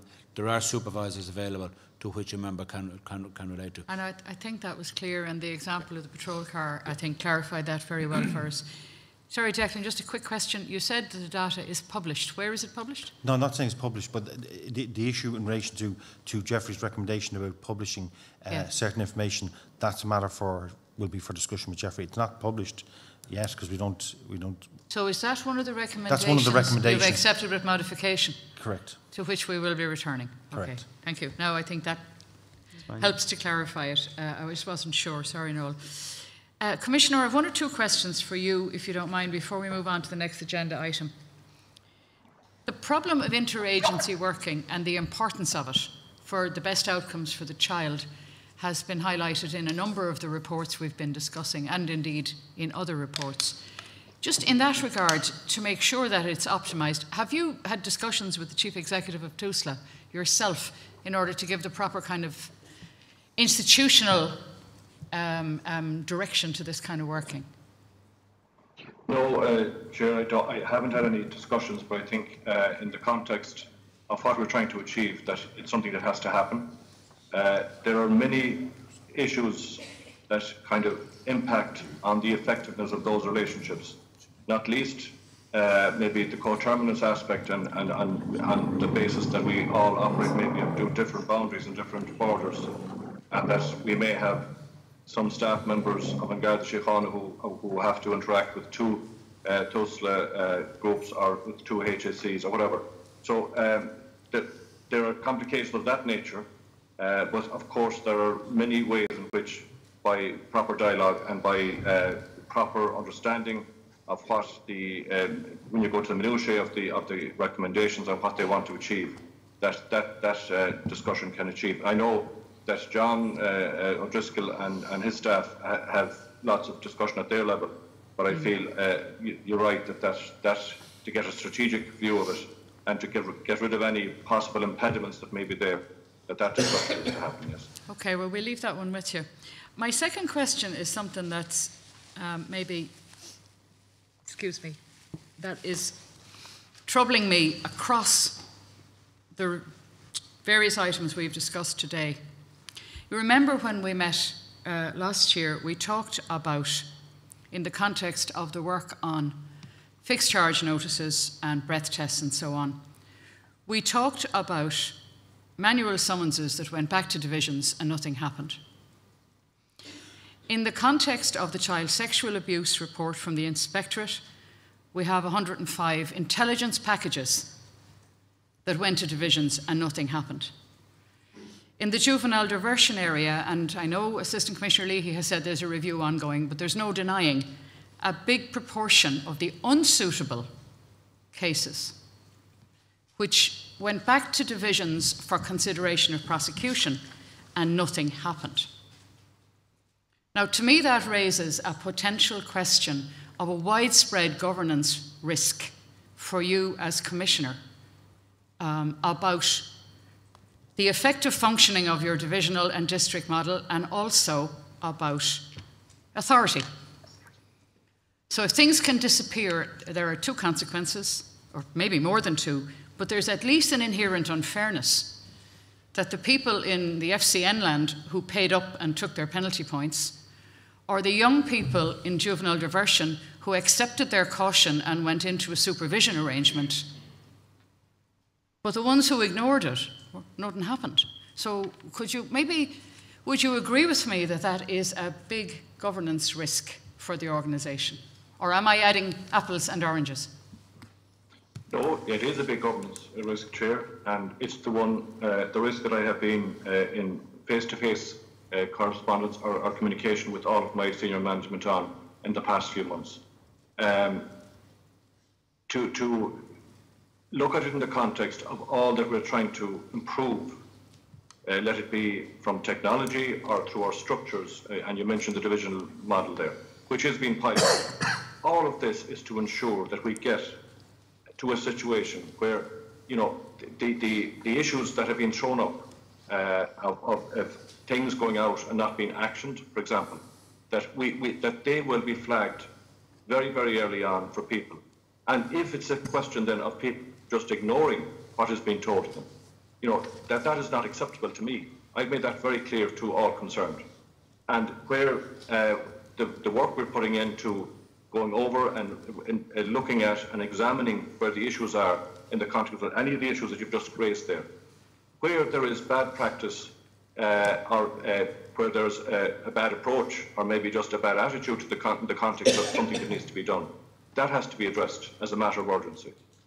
Where then it's a structure issue or where it might be a systems issue, you know, we're very busy in that space. And I think over time, we will be in a situation where we'll be well supported, both from a management point of view and a frontline point of view, in doing our job more professionally. But it is my job to ensure that despite all of that help, and I believe that it is coming, despite all of that, I would insist that everybody in a position of management would ensure that, you know, these things can't be ignored, and where they are, that the appropriate action is taken, and taken very, very swiftly. Have you any evidence of correlation across those examples of the same kind of behaviour in particular divisions? For example, and I am working from memory here, when we were doing the breath test work, there was a spectrum of divisions that had a modest issue and ones that had a very large inflation figure. So I'm wondering, is there any correlation here? Are there divisions that ignore under all of these headings? Are there divisions, or is it spread around, or do you know? Well, from what I've seen so far, Chair, it's spread around, and you know, there are definitely pockets of very good practice, and then there are, and even within some divisions, you can have districts that are operating very well, and some that, you know, aren't at the same level. So, what I've been challenging my own senior management team in the recent past with is to take the learning from this. Like, it's very clear to look up at a map and see where you're operating well and where you're not, and to find the common denominator and see, well, what is it that is not working here in a division that has a similar profile maybe to the neighbouring division, and yet you're getting very different results out of the two divisions in the context of what we've just talked about. Okay, well, maybe we might have a look at that map with you sometime. Yeah, I've made a priority of that, and I'm aware that, you know, all the work that's gone in, you know, we have to get the learning from it. I'm not in a position of putting teams to examine situations and then just having a report at the end of it. I want to get the learning out of it. I want to make sure that we see where the impediments are and that we can learn. Okay, and I want to emphasise that we also recognise and want to spread those good practices that you referred to, and that's really why we need to identify the black spots. It's not just about blame, it's about getting the good stuff spread into areas that are perhaps less well served. I know Deputy Commissioner Toomey wants to speak, and then I'll move on. I just want to make 2 quick points, just in relation to the earlier question, Chair. I know that, I believe that the Commissioner Cosán's predecessor met with the head of TUSLA at an earlier stage, okay. And I know that I also met with the head of TUSLA along with John at that government meeting that I outlined. Just on a second point there that you're talking about, I think we have mentioned on a couple of occasions there is a weakness in terms of our policy ownership. And where everybody owns it, nobody owns it. And I think there is a piece of work that we're expecting to be done in the next week or fortnight which will bring clarity around policy ownership. And I think that's the first step in then applying the governance regime and framework around that. So I think the point you make is well. I think what I'm making is execution ownership. Yes, yes. I think, as far as it goes, and in terms of the here and now, we recognise the future. There are policies in place. Yes, yes. Perhaps they could be improved, but they're there. It's the execution is what I was focusing on, and not so much the policy, the execution governance. So if I might move on now to our next agenda item, which relates to the public order issue in Cosán. And we're going to begin with Bob Collins. There, 2 things I want to say at the very beginning in relation to this section. The first is that our purpose today is not to second guess or to offer alternatives to decisions that were taken back in 2014.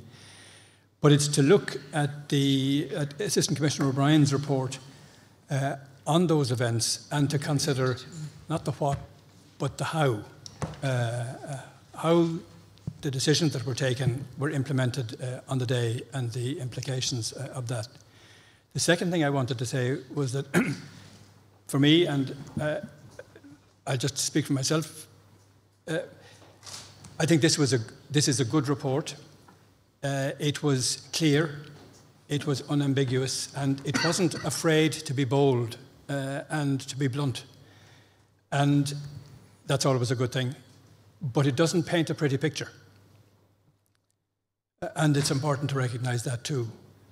When we spoke about this in February, we spoke based on the summary document that we had. And we expressed concerns and we were given many assurances. But reading the full document, or as full as it is, there were some minor redactions in it. Reading that document, it reignites the concerns that we have, it seems to me, and raises a range of questions, which I hope that Maureen, Linus and I will be able to address to you insofar as time and the ocean that intervenes between us will permit. But Ergedol Chase Commissioner Beda Gugaring Kesht Dir Ursa Kondiarka Persanta Olfui. And this is a question directly to you, Commissioner. Do you agree with Assistant Commissioner O'Brien's report's analysis? And do you accept the implications of his report on these events? Yes, Bob, I do accept the report. It was comprehensive, and as you say, it doesn't paint a pretty picture.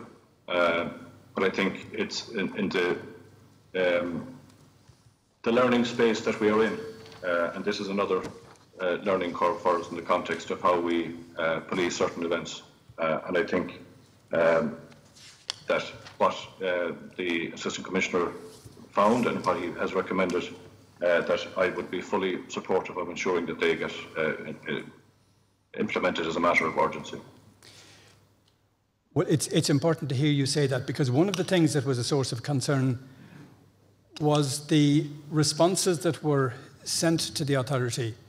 Initial, preliminary in character, I accept that, and brief, to the 40-something recommendations that were in the report. those responses did not seem to suggest an urgency in dealing with the recommendations that were made in the report. Many of them, the questions simply weren't answered. Many of them were referred back to the MRP. Many of them were referred to something else. There was very little by way of engagement that said starkly, yes, we agree, yes, we will do this, yes, we will change. And it's important to hear you say that you accept the implications of the report, but by our fruits we shall be known. It will be even more important to see the recommendations being accepted and acted upon. And can I then, as a second part of that question to you, Commissioner, ask you whether you have had the opportunity, or whether some of your senior colleagues have had the opportunity, I'm talking about the Deputy Commissioner and the Assistant Commissioner for the Dublin Metropolitan Region, have had the opportunity to talk to the people who were involved in the operation on the day about the findings that were in this report, about the way in which decisions were taken. I personally haven't spoken to the people involved, Bob, but I leave it to the other, to the Deputy and to the Assistant Commissioner to answer for themselves. Obviously, my first response has to be to the report that was submitted to me and to the complex, sometimes, approach which is needed to resolve the issues and make sure they're implemented.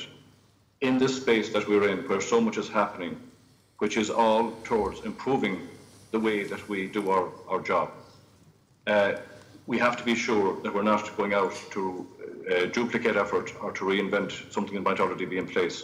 So there's a bit of due diligence required in that space, and it's not in any way it may seem that it's the lack of urgency, but I think it's important that we give it that due diligence at the outset to ensure that we are not, duplicating effort, as I say, and that we're getting the very best results. And where it needs a brand new approach, that's what's going to be taken. And I know that Deputy Toomey has given this his absolute commitment. He talks to me and reports to me on a weekly basis in the context of the major issues that he's dealing with in the context of operational policing and how we might improve it. And this is definitely one area that is very high up on the agenda. So, as I say, I haven't met with that team, but the Deputy and AC may answer for themselves. And I'm not talking. Sorry, I'm not talking about attribution of blame or anything like that. I'm talking about the very point you made earlier about the quality of learning. And I know that the Assistant Commissioner wasn't in office at any stage during any of this, and indeed not until after the court proceedings had been discontinued. The same is true for the divisional officer in the area concerned. They weren't part of any of these decisions, so that's not the tone of my question. It's to try to establish whether the learning that emerges from the report is being actively engaged with in discussions with the people who were there. And I recognise that decisions have to be taken on the ground, on the run, in difficult circumstances, and I'm not second-guessing those decisions. It's the learning issue, and I'll come on to some other things in a moment. Maybe if I can attempt to answer that, Bob. I think we've said from very early on that we will take the lessons from all reports that are provided for us, and whether they are harsh lessons or otherwise, we have said we will be open about them and we will deal with them, and this is no different. I think we have implemented a number of the recommendations, and I know that AC Leahy can go and deal with those. In the context of speaking to the people, I've spoken to the AC that's currently there, and I've spoken to the Chief Superintendent, and I've also spoken to the people that were there on the day and at the particular time. The report, you'll be aware from correspondence that has been provided to the authority, the report has been provided for them to both the Assistant Commissioner and the Divisional Officer, for them to go to deal with that in some detail with the people who are that were there, that are still there, and that were there at that particular time. But in the context of the divisional officer, in the context of the people that were there, I have spoken to them directly about that.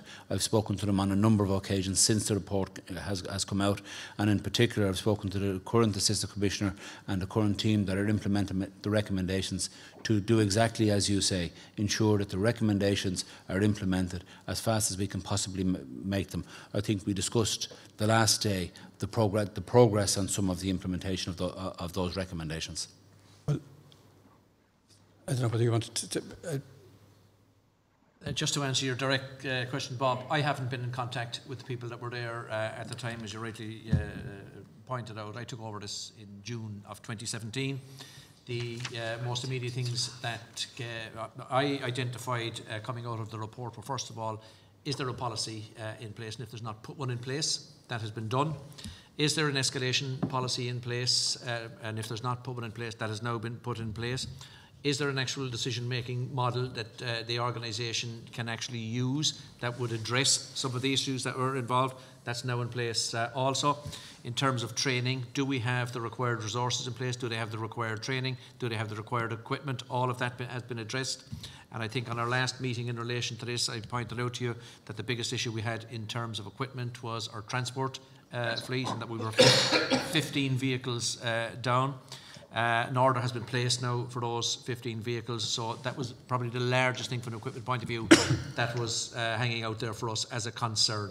So all of those issues have been addressed. Now, there are some longer term issues that are in as recommendations within the report that are going to have to be dealt with a longer term approach to this, which will require a steering committee with all of the key players in terms of training, investigation and other arms of the organisation.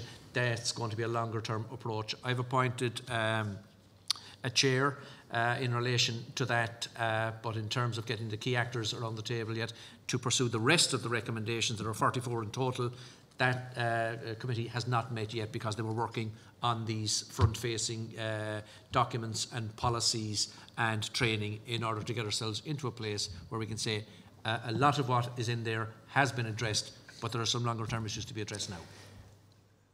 Thank you both. So, some of that is very encouraging, but in the same way that reading a map is no substitute for taking the journey, writing a policy is no substitute for changing behaviours. And some of the things that the report says about the events on the day, about the way in which the operation was conducted, things like the incorrect parking of a car at the church, the fact that the entrances to the church grounds weren't secured, that a cordon wasn't properly placed around the jeep in which the Taoiseach into which the Taoiseach had been put, the fact that the public order unit, when it was called up, fortunate that one was already preparing for an event in the 3 Arena that evening, but that it arrived in a range of different vehicles. It was given the wrong rendezvous point. It was poorly deployed, and as the report said, inevitably unsuccessful in those circumstances. I participated in a really first-class presentation led by yourself, Assistant Commissioner Leahy, about the public order practices of the organisation, which was impressive, and as I said to colleagues in a different context, open, frank. But there was a gulf of difference between that presentation and the reality as it's reported in Assistant Commissioner O'Brien's report. And that is something that isn't resolved, or is it, by the publication, by the enunciation of a policy. And Maureen may want to say things about training and other elements of the detail, but it raises troubling questions about the consequences of decisions that were taken in relation to training, either for peaceful crowd management or public order, in circumstances where 800 new Gardaí a year are coming into the system over these 5 years. That will be 4,000 new Garda members who will not have had training in crucially important areas and areas that may be more difficult in the future. And the test may be much more the spontaneous events rather than the planned events for public order policing. I think, Bob, the training that you're talking about and the training that has been that has taken place and the learnings that have come about will address some of the concerns that you're talking about. I think Assistant Commissioner Leahy talked about the escalation process. He talked about a number of areas in terms of the deployment of the resources and how that can happen.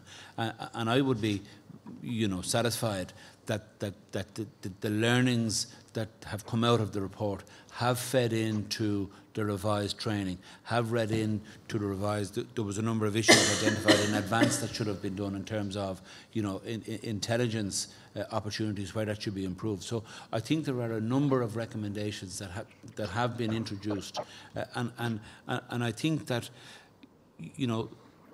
there are difficult situations, and can we sit here and say that a situation isn't going to arise down the road, that's something spontaneous, and that's going to be very, very difficult to contain? We can't. And I think we found ourselves in a situation on that particular day, and the people that were on the ground found that they had to manage it as the situation unfolded in front of them. And for sure they made mistakes, and they got some of them wrong. But I think that the training and the lessons will ensure that we minimise and we've mitigated the risks that are posed by both spontaneous and planned protests that will happen into the future. And I think that the lessons have been taken, and I think the lessons have been learned and have fed in to what has now an improved process and an improved policy and improved training, improved deployment, improved escalation. And I think all of those aspects that have been improved bit by bit will lead to an overall improved corporate response to these type of incidents. And you may consider this unfair, and tell me if you do, because it may be. When it's not intentionally unfair, but it may be a conclusion that isn't supported by the evidence. But I have to say that the responses today and the responses in February and the written responses to the recommendations that were in the report don't convey to me that sense of shock that there might have been at the most senior levels of the organisation in reading this report about the way in which the events were dealt with. And this is not an argument about people making decisions, because, as we all know, the easiest thing to do is nothing. These are people who have to make difficult decisions in difficult circumstances. But some of them appear to me, as a layperson, to be so basic, so fundamental, so intrinsic to the kind of work that the Garda Síochána do every day of the week. I don't get that. I haven't got that sense, and that's why I qualify this by asking, is it unfair? I haven't got that sense of shock that you might have had when the Commissioner and the Deputy Commissioner and the now any senior member of the organisation's leadership got when they read this report almost 6 months ago. And if there has been this dramatic improvement in 6 months, well, that is a wonderful achievement. Well, I would probably say, Bob, that the presentation that you received in the last recent time is an indication of the lessons that have been learned and the progress that we have made in terms of the implementation of those. I think from the outset, the recommendation was accepted, and we immediately, if not even before that, before the outcome of the final report, we had begun the progress of improving. And I think what you saw last week in terms of the most recent presentation is the implementation of the lessons that we have learned. And I would argue we've learned a lot of lessons out of this. And I would argue that how we deal with such incidents now is fundamentally different than from what it was previously. And that certainly is an indication of the seriousness that we have taken it. Before handing over to Maureen, might I just say two things? One, the report, the note that the Deputy Commissioner sent to the authority in December talked about asking the Assistant Commissioner and the Division Officer, the Chief Superintendent, for their observations and recommendations. And 3 months later, there were communications from both of them. But to me, those communications fell short of being comprehensive observations and comprehensive recommendations from the perspective of those two senior office holders arising from the report. And I wonder when they might be expected to be available. And the second element is, when do you think that the section that was intended to be in the review in Assistant Commissioner O'Brien's report, dealing with the evidence presented in the court proceedings, when will that begin to be addressed and when will that report be available?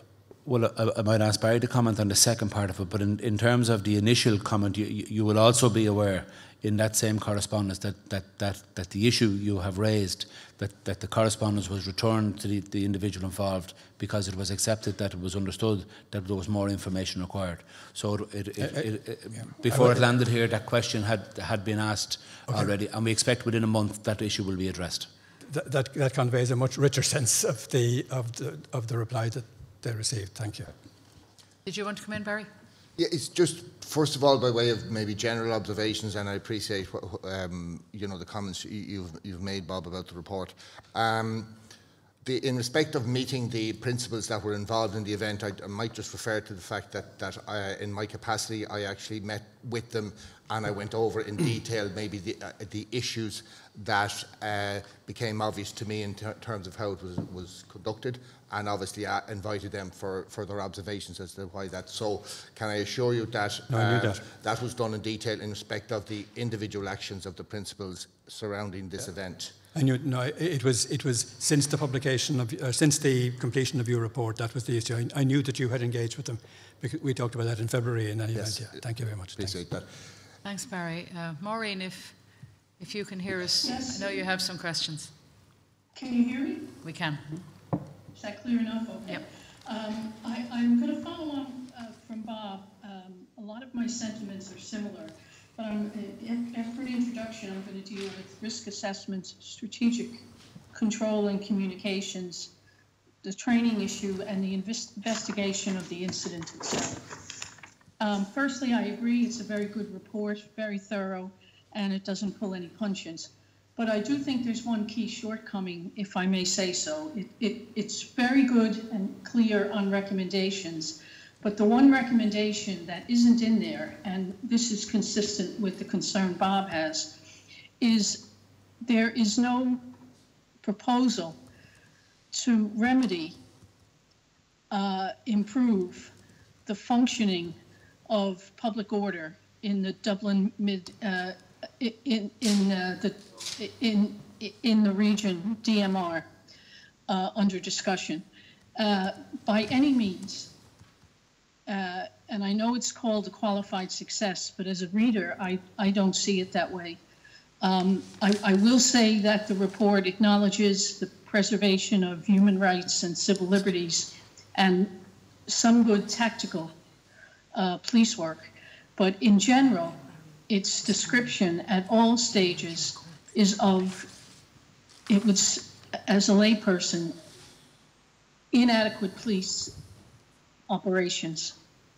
So I reiterate what Bob said, and I reiterate it to the Commissioner, and that is, I wouldn't be satisfied unless there is a program of remedy and improvement with this cadre of Gardaí. It's not to blame them, but there were Gardaí, there were supervisors, there were senior officers, there were 75 involved on the day, a full quarter of the complement in DMR.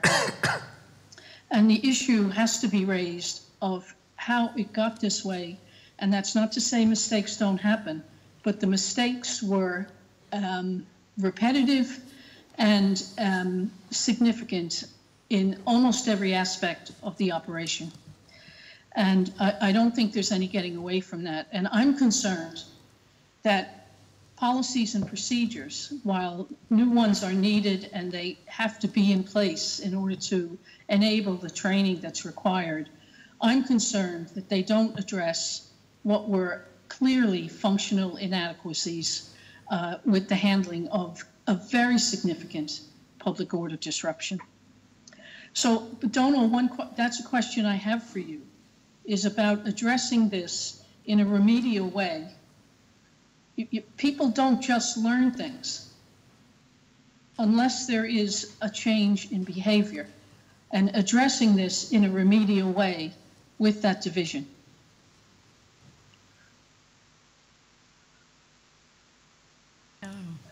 That goes across the board to all I can hear you. the learning we have to all the learning we have to do in the context of lessons learned, not just in this particular event, and the, as you say, the inadequate functional approach on the day. If I go back to a point that Bob made about the planned and the spontaneous, first of all, and just say, in a planned event, everyone is ready and people have done the risk assessments and they've had to be able to do that in good time and have their plans made. In a spontaneous event, that you don't have that luxury. However, I think the learning for the organisation here is, what is a spontaneous event? This was one of many events that happened in the context of a particular issue at the time. And I think the learning here for Garda management in particular, and from where I'm sitting, is that we have to be much quicker and earlier in our analysis of what might be emerging, and in applying a planned approach to what we might be called a series of spontaneous events, but having people ready to respond in a certain way. I believe, in the context of what you spoke and said about that there was no proposal to remedy the functioning of the public order in the DMR, I'd be surprised if that isn't front and central in the context of what we are doing, and I'd leave it to John and maybe to Barry to outline that, but I'd be very confident that there's lots of work happening in that space, not just for the DMR units, because we have units right across the country, and this is where the policy and the approach has to be a standard approach. So where there's learning in one area, we need to, of course, get the remedial stuff in and get the learning from it. And the issuing of policy won't do that in itself. We need to get, that face-to-face interaction with the people who are on the ground to ensure that they understand what those shortcomings were on a particular date, and to ensure that we get the learning from it.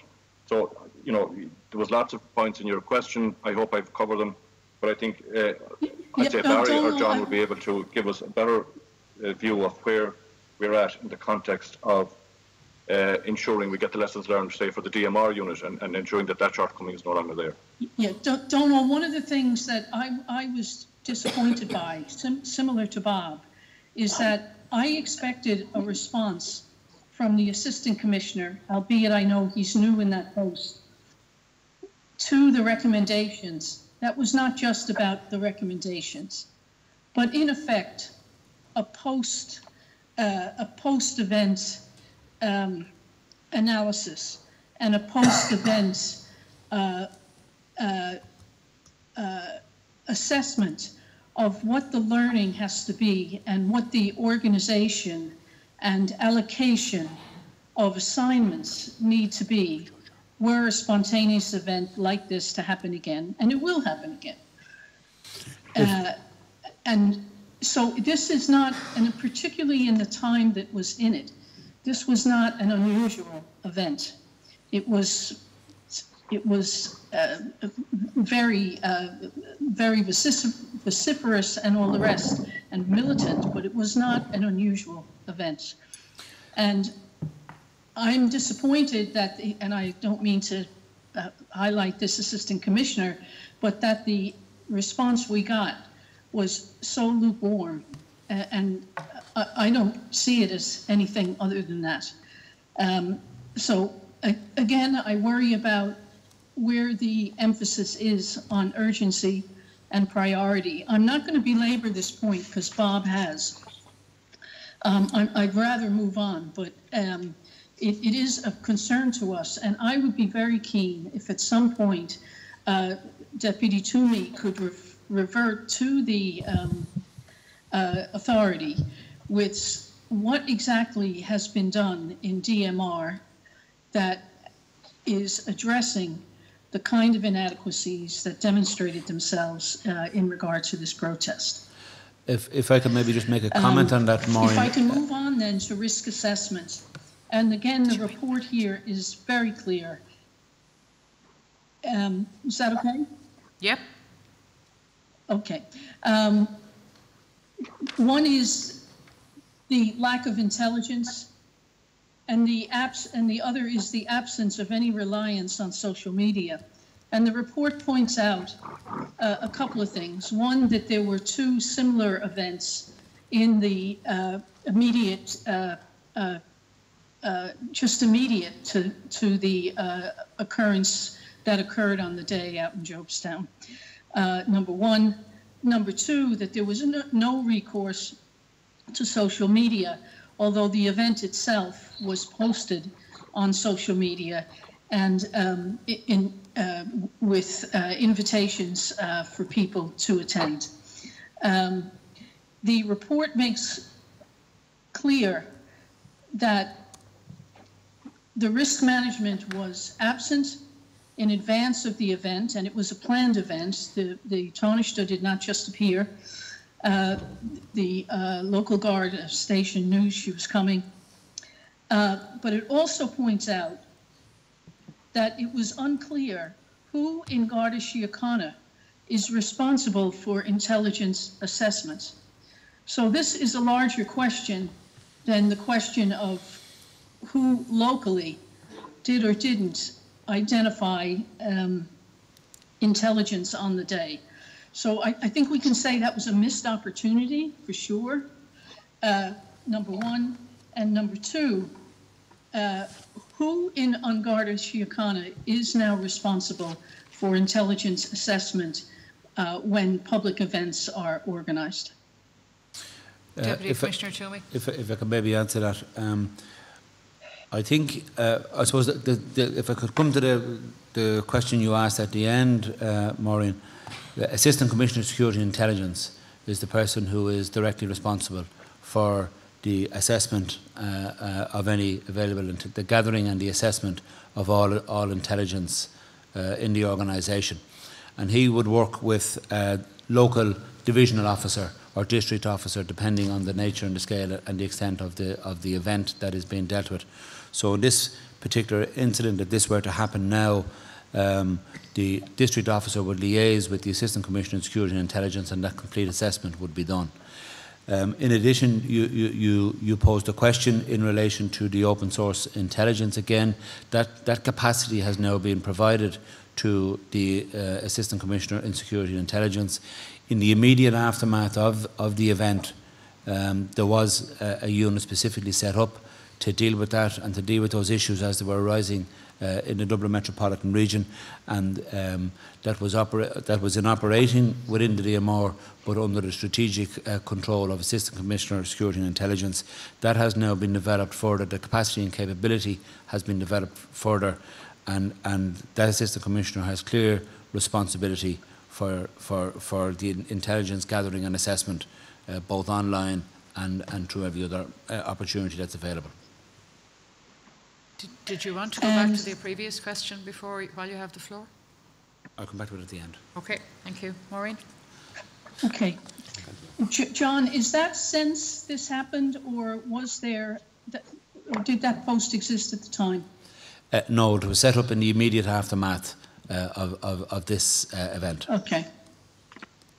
And so how would intelligence have been handled? There were many water protests at the time. How would the intelligence have been handled in advance of that then? I'm just slightly concerned, Maureen, about going into that level of detail. That's very much an operational matter, and I'm just reluctant to go into so much detail. But suffice to say that there are people detailed, and there is people with responsibility for that role and function. And following that event, I think that the particular area that you've outlined and that as you have discussed in terms of the online piece, I think that has been enhanced and that has been improved. Can I just, by way of assistance, just mention one or two things? As the Deputy has said, it's always a dangerous area to start going down specifically in respect of intelligence. The purpose of my report was kind of give an overview of the strategic issue.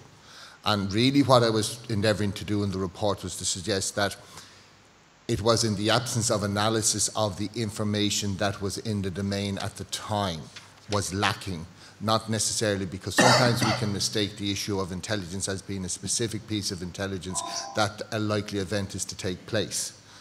But in this instance, there was a series of events that clearly indicated that there was a greater risk of such an event taking place. And that was the intelligence gap that was there. And in fairness to what the Deputy has said, there has been a structure put in place that specifically looks at that in the Dublin metropolitan region and also in a number of regions. For example, in my own region, in the northern region, we do have a specific unit that is tasked with the tasking and coordinating of intelligence as opposed to the actioning of intelligence upon receipt. There's a slight difference in respect to that. The other point I would make, and Maureen, you said it about the issue about the Dublin metropolitan region. I was conscious in my report not to refer to the Dublin metropolitan region because this is potentially an issue that could happen in any region in the country. So the purpose of the recommendations is not to address an issue in a particular location, because you have to be fair to them, because the fact that the event took place there doesn't of necessity mean that it will take place there again. So the point being that the recommendations were to cover the rest of the country as well. Just if I might, Chair. No, I understand that. I understand that, but I think it's fair to say that whatever region was blessed with this kind of disorder had to be prepared for it. And in this case, it was the DMR. And our point is simply that retrospective a program of learning and improvement is absolutely essential, that it won't just happen by instituting a new procedure. I think that's all we've been trying to say on that score. My next question has to do with strategic control and communications. The report also highlights there is no evidence of strategic control and communications occurring with the Garda Communications Centre at Harcourt Square, which I have to therefore assume is unusual from the way that it's cited in the report. There is also no evidence of an attempt to have the hostage barricade critical incident unit activated to assist and be deployed, and no record of advice is being sought from the crisis negotiating team. So again, it would seem that in a major incident where 75 Gardaí were involved at different levels, that there were issues that I think would help if it were clarified. How did this happen? What is normal operating procedure? And the last point that the report cites is that the dedicated radio channel for communications in such instances was not used. Instead, the communications were over an informal or 2 or 3 different frequencies. So can I ask what should be normal operating procedure, and how did it occur that that kind of contact and ongoing oversight by Harcourt Street did not occur? Yeah. Hi, Maureen. Pat Leahy here. Maureen, I'm a little bit surprised that a lot of the issues that you've raised haven't been brought to your attention in terms of what has been put in place, because the Digital Intelligence Unit has been in place now since that event took place, and that was a part of the response that went back describing that. And equally, the policy that has been developed deals with the strategic management, or the lack of strategic management that was there at the time and is in place now. And it also deals with the communication aspect that you're raising at the moment. It deals with ownership, responsibility. It deals with declaring the incident to be a public order incident that requires a different response. All of that is there, and all of that was communicated during a recent presentation. Yeah, but Assistant Commissioner, I've read the recommendations, and I've read every piece of documentation that we've been given on this. So I understand that these new arrangements are in place. The fact of the matter is, at the height of disputes and public order difficulties in the water charges protests. That procedure did not operate. And my question is, why did it not operate? And all the finest procedures in the world, if there's something fundamental that is not being done at local level, then all the procedures in the world are not going to sort that. So my question is, do you know why that didn't happen on the day? No, and nobody's disputing with you, Maureen, that it didn't happen on the day. I'm responding, I suppose. But do we know why it didn't happen on the day? Well, I think a lot of that was outlined in the actual report itself, and it showed where the difficulties were and the deficiencies were, and we've acknowledged that, and in fairness, the Commissioner has accepted the recommendations and the findings in the report. But the first set of questions were out, what have we done since? And all of that has been communicated, and part of the discourse today is about a disappointment at the communication and what was in those communications. But there are a series of communications that have taken place between ourselves and the authority over the last while, and all of those issues have been addressed and outlined what has actually taken place, what has been done since. So yes, everybody accepts that it didn't happen on the day, but they're in place now. But Assistant Commissioner, what we're looking at is what happened on the day. We're looking at a forensic analysis of what happened on the day of that protest. And in the best of all worlds, the normal chain of command and control broke down. And I'm asking, do we know why that happened so it doesn't happen again? Yeah, and we're accepting that, Maureen, because the processes and procedures that are now in place weren't in place at the time. That's one answer to it. In fairness to Barry, has done the report and has come back and identified lots of those issues for us and those deficiencies, and they simply weren't there. The process and procedures and the policy wasn't in place at the time. I think, if I may interrupt for a second, I think you're missing something, Assistant Commissioner. The report outlines what happened and what didn't happen, and identifies things that didn't happen. It's the same point I made earlier about execution of current policies. You've put in place new policies. But we're not clear from the report why the then policies, the then practices, the then radio point that Maureen is making. It's the why question, because all of your new policies will face the same risk if you don't understand what happened between policy and execution. Is that fair, Maureen? Is that a... That's it. That's exactly fair. Yeah, the implementation of the new policies is a job of work that needs to be done for us. It's about communicating, and as it arose earlier on, it's about communicating it to the front line that the guards that are going to be deployed on the day and the officers that are in charge are actually going to use the policies. So there's a communication process that we have to engage in now, having put them in place to make sure that people are actually going to engage them and use the policies and procedures that are now in place. They simply weren't in place at the time, the policies. But somewhere... Sorry, Bob. No, just to try to express the dilemma we have in a slightly different way. On the 14th of November 2014, the day before this event, I think that the senior leadership of the Garda Síochána would have considered it inconceivable that the list of problems that arose the following day could possibly have arisen. It would not be believed that there wouldn't be any scene decision logs. It would not be believed that there would be such a little use made of the communications that was available. It would not be believed that the level of strategic engagement might not have been as effective as it was, and so on and so on and so on. And the difficulty is none of us knows what's going to happen tomorrow. And that's was the point I made earlier about reading the map and taking the journey. That I accept the fact, we do absolutely recognise the work that has been done in terms of the identification of new policies, the articulation of proper procedures.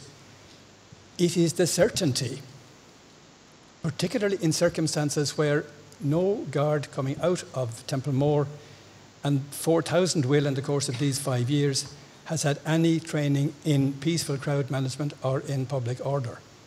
How can that confidence be there that what are, I have no doubt, really good policies, carefully thought through, integrated, cohesive. How can there be reasonable satisfaction that they'll be implemented when something unforeseen happens tomorrow? They're certainly been included and have been included in the public order training for the current cadre of public order people, and that amounts to 1,267 odd people, so that's included in that training. Discussion has taken place with the Director of Training in the college to have it incorporated into the training for the new entrants into the organisation. That's what I can tell you in terms of the training at this, with the crowd management training. Could I maybe, Bob, just try and unpick the situation? I think what we had on that day was a decision that was probably made in isolation, and I think that cannot happen as we sit here today. I think there was a decision made at a point in time to bring an approach to this, an approach as to what was considered to be the best approach as to how the people on the ground would deal with the situation that they faced. If that was to happen today, that decision would not be made, in that you would have Maureen mentioned the communication centre. They have a specific role now in the decision making that they did not have at the particular time. So similarly, there's an enhanced and a stronger escalation process. So the clarification of the incident, but I think it does stem from the fact that perhaps there was a decision on the day in isolation which cannot happen now, and that was one of the key critical learnings that come out of it. And our command and control centre cannot be done in isolation or in absence of them. I know Maureen has a list of questions, so I want to let her back in. I hijacked your time, Yeah, Maureen. Sorry. I'm going to ask just a comment and a very quick question. Is that okay? Yes, please. Is that okay, Josephine? Yes, that's fine, Maureen. Go ahead. Okay. I mean, Bob has raised the lack of training at the Garda College. That's apparently been in place now, in crowd control since the recession. And we understand the range of cuts that you have, and that it's being instituted again. My question is, for those Gardaí who are serving now, who have come through the college in that period, will they be exposed to public order training in some form in the foreseeable future? I would suggest no, Maureen, not in any large numbers. I mean, what we have is we have a minimum resource requirement for public order across the state at the moment. And that breaks down to, and this will be very quick, 228 in the DMR and 76 in each of the other regions. Now, in order to deploy those levels, we have to train double that number. Now, we've reached that number. We've just over 1,200 members trained across the nation at the moment. But to get into training outside of the Templemore environment with people who are not going to be in the public order unit, that's going to be a bit of a challenge. It's going to take a little bit of time to get into that space. One reason is because the pipeline for training in the college is quite difficult, whereas we do our own training outside in terms of public order. We're trying to get what we have up to a certain standard at the moment before we get into maybe a day or a half-day training in soft crowd management. So yes, it will happen, but it's going to take a little bit of a while, a little bit of time. So it will happen? I would expect absolutely, certainly going to happen in the college. We've already been in discussion with the Director of Training there. Outside with people. For the people who have finished the college. They haven't engaged in that training outside of the college yet, unless they have actually joined the public order unit. And we've 1,200. So that means, for example, the 75 Gardaí who were involved in on the day in Jobestown would not be privy to that training. I would suggest no, unless they're members of the public order unit or have joined since. However, they have received basic training in control and restraint at the Garda College as part of the basic training. Yeah. Can I just also okay, say... my final point is the final section of the report. And again, the report is very good. Speaks to the lack of a formalized and strategic approach to the subsequent investigation and the failure around routine procedures. Things such as, and it goes into detail, the jobs books, the recording decisions, the oversight of management of statements, and the appointment of a senior investigating officer. On the day, it was clear that this was a highly political, with a little p, protest with very severe tensions, the detainment of a Taoiseach, and I'm interested in your explanation as to how this happened, that the investigation protocol was not followed to a higher degree than it was on the day. And again, the question becomes, how do you avoid it in the future? I think in respect of the investigation, the detail of the report you're alluding to there goes into the very minute detail that I tasked the investigators to look at, and the conclusions were that the investigation was robust. And I think, you know, although they pointed out certain what I would describe as housekeeping issues, these were not fundamental to the success of the investigation. And, you know, if we're going into that minutiae of detail, you know, the purpose of this report was to inform an organisation internally of the learning that had to be made as a consequence.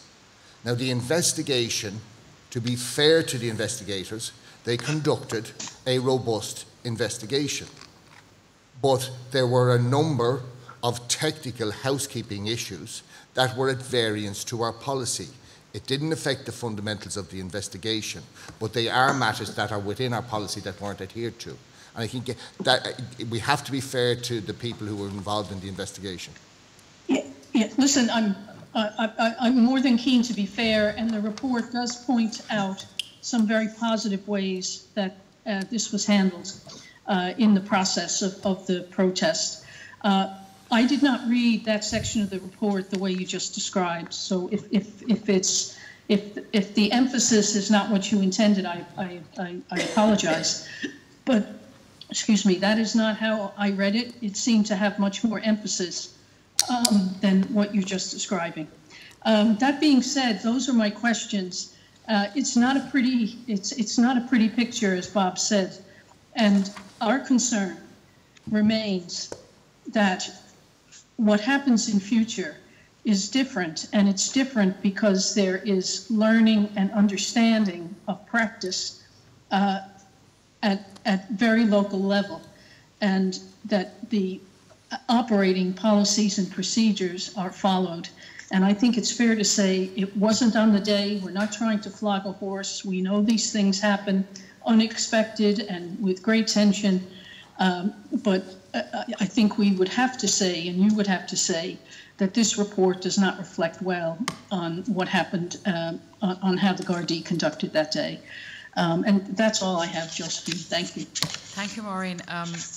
Deputy Commissioner Toomey wants to come in, but I also want to draw your attention to, I think there was a question left over from Bob Collins that wasn't answered about the court performance aspects of the review. Bob, if I'm correct, I think you posed that question. Did you get an answer? Yes, that actually wasn't answered. Okay, sorry, I obviously wasn't paying close enough attention.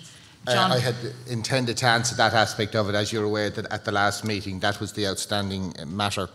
I have looked at it, and I have consulted with the Office of the DPP in relation to the matter.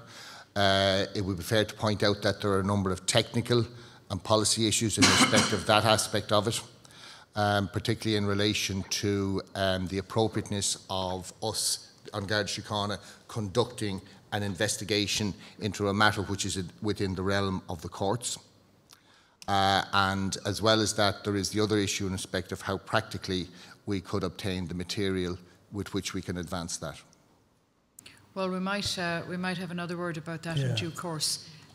Deputy Commissioner Toomey, you wanted to say something? I suppose I just want to go back to a couple of general comments. I would take it. When incidents of this nature, or when any serious incident happens, it is normal practice that a report is provided by the district or the divisional officer or the command in that case. Such was the seriousness of this case. There was an independent Assistant Commissioner appointed in Assistant Commissioner O'Brien. So any suggestion that the organisation didn't take it seriously, I think in the context, Maureen, of the earlier comment, I think the organisation took this really, really seriously and appointed Assistant Commissioner O'Brien, and we have taken the lessons, harsh and all, as they are, and we believe that has led to an improved approach to public order policing in the country, and I think that needs to be kept in mind. I think in addition to that, Assistant Commissioner Leahy outlined earlier on the various different training and the different aspects that have changed and that have been implemented, both from a command perspective, from an incident escalation perspective, from a communications perspective, and from the public order training.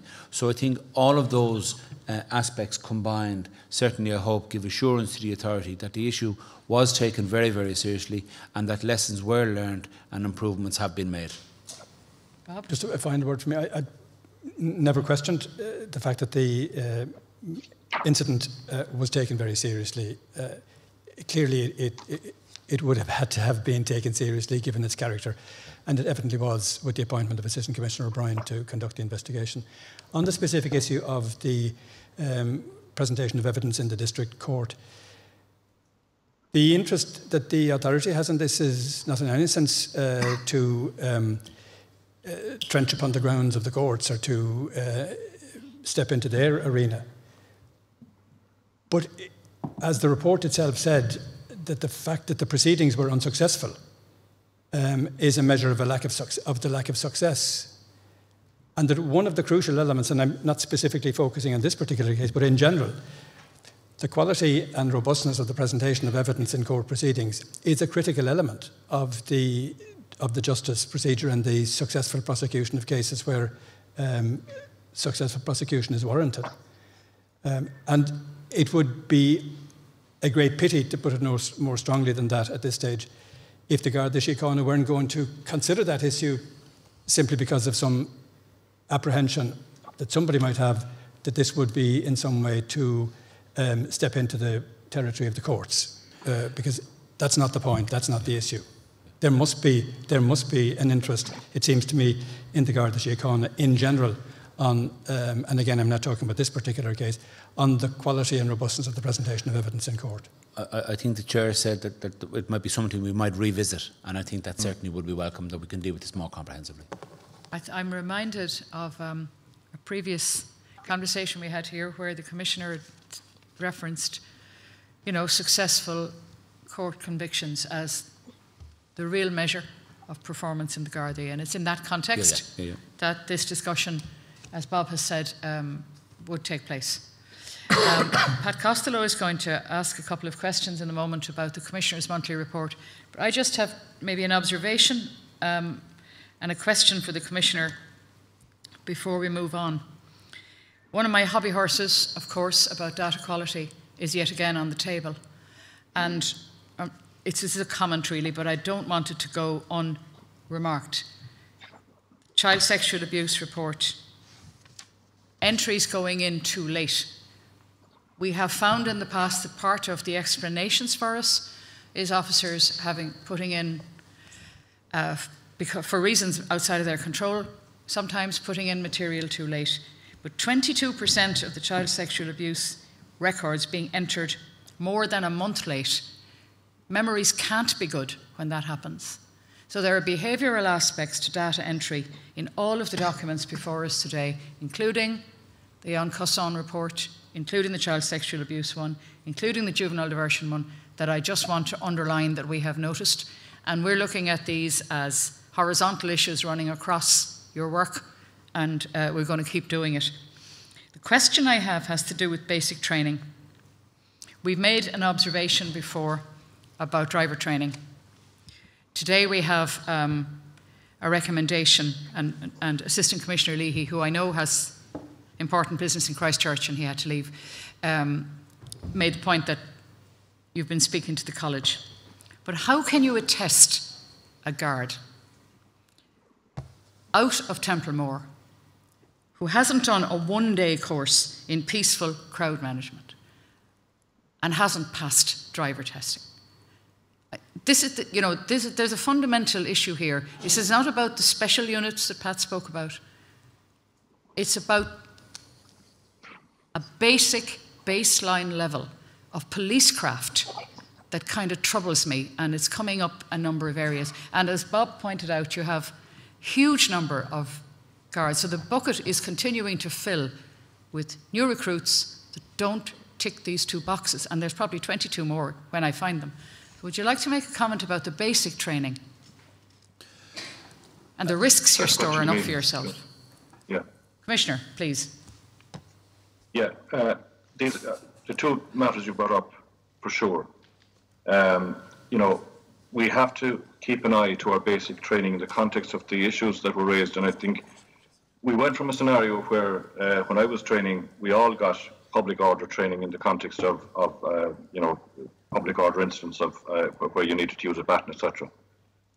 And then we specialised and we created the public order units, which had to be well equipped and all the rest of it. So it meant everyone couldn't get that level of training. But I accept that there must be some minimum level of awareness, even in the context where they may have to work side by side with a fully equipped public order unit. And I think that is quite doable within the context of our syllabus. The driver training is one, and I know that John has done lots of work in this space. It is a cause of continuous frustration for ourselves that we are in a position that we cannot, even put a driving licence qualification that people joining Garda Síochána should be fully qualified drivers. That's not part of what we ask when the ads go out. So there are lots of areas that can be looked at in the context of getting, even as you say, a 1 day or a 1 week within the framework of our training, which would deal with certain elements of driver training.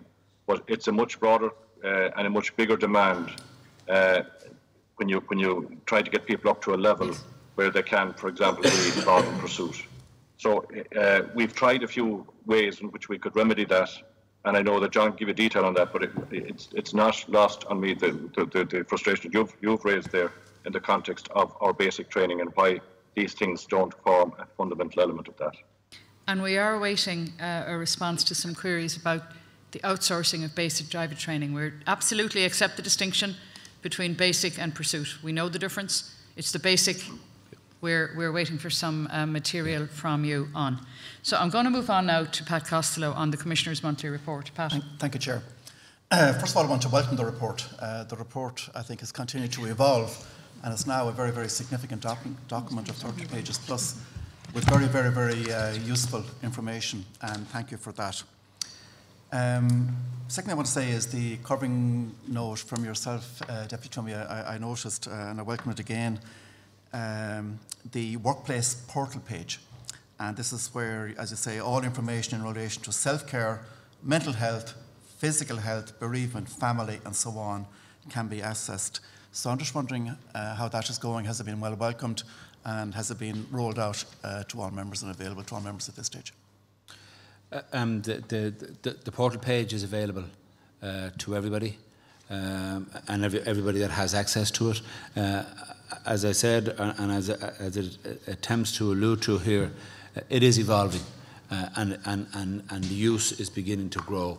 And I think the space where we want to get to will be that it's seen as a reservoir of information, and it's seen to provide real benefit and assistance, and an area that people can look to assist them. You know, the area you've touched on and you refer to, it is of real concern, and it's something we want to continue to improve. We've had lots of discussions with different people as we go around the country on how we can further improve it, and those recommendations are feeding in. It is evolving, it's continuing to improve, and we look to okay. Well, I think it's very much to be welcomed, given that your day-to-day job can be very challenging and stressful at times, so we'll welcome that. Maybe a question for the Commissioner, if you can hear me. It's on finance, and I suppose it's a very, very important issue. And at the end of March, the report says you were €11 million over budget, and that over time, was 4.9 million over budget to date. That's by March. I suppose my question is, how is this going to be brought back on track? And over time, how is it controlled, and how is it going to be brought back on track? I think it's very, very important to have strong financial control. So I'd like to get your reaction to that, please. Yes, Pat. Well, this has been on our senior leadership team agenda every meeting since last October. In fact, we didn't wait for the new financial year to start putting controls in place. However, there are demand-led issues that will, at times, no matter how much controls you have or how well you manage, and I have to say we have seen a lot of cutbacks in areas and a lot of prudent management by lots of managers. But if you have a run of major investigations or of incidents that require people to come in that the roster units can't cope with, then the overtime is the only out. Now, we are in the first, I suppose, after the first quarter of the year, we were over budget. We have revised and renewed our approach through our finance, and Joe Nugent is there and can talk to it maybe in more detail in the context of how we can get further savings. And that is a major priority for us as we approach, some aspects of overtime or some aspects of demand are seasonal, and then other things just happen spontaneously where you have to react. But in the overall context, it is something that I'm keeping very square in front of all of my managers and all the ACs to ensure that they're applying all the necessary controls to bring us back within budget at the earliest possible opportunity. And do you think you will get back on budget, or I suppose the last couple of years has been a supplementary budget, or is there an assumption, well look, there will be in a supplementary budget? My own view is I don't think you should assume there will be a supplementary budget. I think it's incredibly important to have strong financial controls where you can achieve efficiencies, set priorities and get value from money. And when you have a track record of good financial controls, and that does always improve your case of getting funding for projects, and there are a lot of projects you want to do. So I just get the feeling, what I see, or what I think I see anyway, is that financial controls are weak and certainly could be a lot stronger. I just wondering, would you agree with that? Pat, if I can take... No, I think, yeah. Maybe let the Commissioner Sorry, maybe Commissioner. first. Yeah. Sorry, I thought I heard just one come in. What I'd say is there'll be no supplementary budget. We've been made aware of that since last year. That has been my mantra at every management meeting, that we're not just assuming that this is going to happen at the end of the year. That message got through to all the senior managers, and they're cascading that down to the front line in the context of making sure they control what they're getting. The components that drive this, and that, there are elements of even getting increased numbers of Gardaí out of Templemore and onto the street, believe it or not, has an upward push on some elements of our overtime budget, in that the more people you have active, the more people you have going to court, the more people then you have to bring back in to go to court when they're required, if they're required on a day's rest. So it's a very complex picture, but as I said, Joe has been working with our finance director and his team throughout the country and in all our areas, our operational areas, to ensure that we have proper and stringent controls in place. And I think we can point to areas where that approach has worked. We have made savings in lots of areas, but there are some other elements due to the exigencies that have happened in the context of the last few months that have pushed that above the limit in the context of our management of our budget in the first 4 months of the year. Okay, Commissioner, thank you. I might leave it, unless you have something to add, I might leave it at that, given the time of the evening it is. And thank you for the comments and thank you for the reassurances. Do you want to get in now? Sorry, later on. Deputy Toomey wants to come in at the end. Go ahead. I do want to mention Appendix C of the report, and it does talk about policing successes, and I want to welcome that and acknowledge the successes that you've had. And I think it's very, very important that press briefing that Assistant Commissioner O'Driscoll gave, and I notice now you're having a regional office in in the south and the southern regions. So I think that's all good in terms of giving confidence to the general public that you're making progress and being successful. So in the very short time you have, John, do you want to make comment on that, particularly, I think, in your fight against organised crime? Do you want to give us any assurances on how you're winning that battle? Well, indeed, and the financial end of things comes into this also, in that, to an extent, one could argue we've taken a risk in that we believe we had the capacity, because of the level of intelligence that we have gathered, to tackle organised crime in a much more impactful manner. And we've put significant resources into targeting specific people. Some of those have been caught, and some of those operations have been specifically costed, and that information provided to the Deputy, who has provided onwards to the Department to explain the expense involved.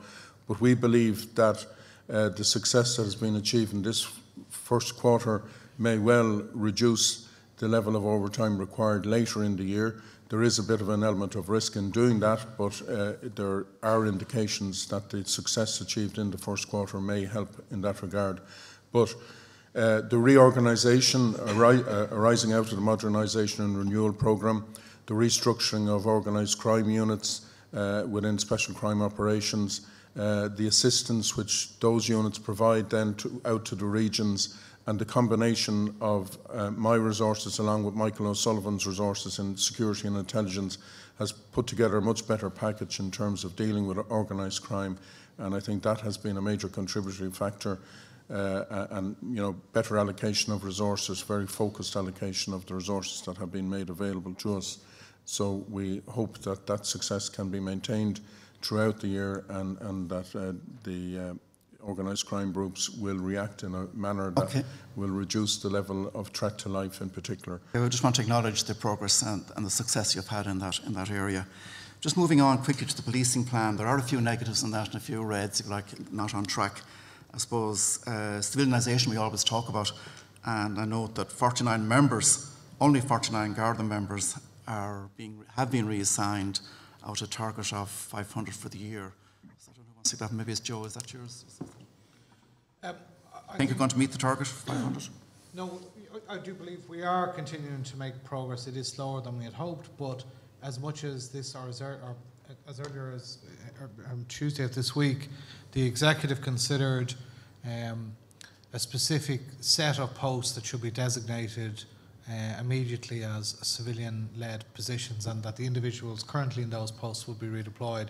I'm conscious that the nature of the post haven't been communicated to the representative bodies yet, so I won't get into the detail of it here, but certainly that in itself will have an impact on increasing the numbers over the coming weeks and months. So, we are looking at this in a very serious way. We meet with our HR director and his staff on a fortnightly basis to assess progress, and it was in that context that we made that decision around identifying very specific particular posts.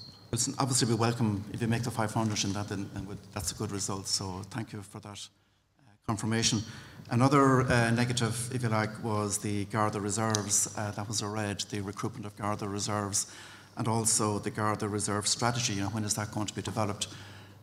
One of the great strengths of Garda Síochána is the commitment individually to your local community, and then you have people in the local community who want to commit to being a Garda Reserve. So I think it is a great opportunity for you. So just wondering where you are on that, how you're doing on Well, I think Garda Reserves. ACD unfortunately had to leave, and he has responsibility for that area under his community engagement and public safety space. So perhaps if we ask him to reply to you over the coming couple of weeks, Pat, so that we can have a more engaged discussion around that issue at our next meeting, if that's okay. From the senior management team, do you see it as a priority? To me, it seems a no-brainer. It is an absolute priority, Pat, and I think recruitment in this area, is starting, and there are some people expected to be commence training in the near future. But I think in order to deal with it properly, we should provide a comprehensive report on it. But be clear, the reserve is an important part of the organisation. Sorry, Pat, may I interrupt you a second? Just on that point. We are aware that there is a draft. Yes. So it's a question of when will it stop being a draft? Well, when will it actually be finalised, and then We have taken on board observations of a number of people, and that's been finalised. So the strategy isn't too far away. It has to be a little bit more visionary, and that was one of the key aspects that were identified to us. But it's in a matter of weeks. Okay, thank you. Sorry, Pat. Well, that's good. The Code of Ethics, really important, obviously, for government, the general public.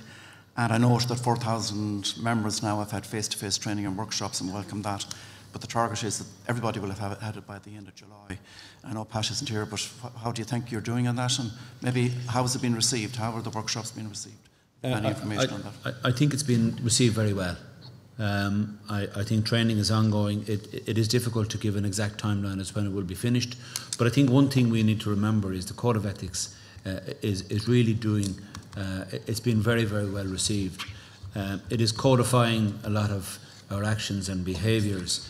I think there is another opportunity, and I was in the Garda College yesterday, where I had the opportunity to meet with the training staff around not only the Code of Ethics but also the culture audit.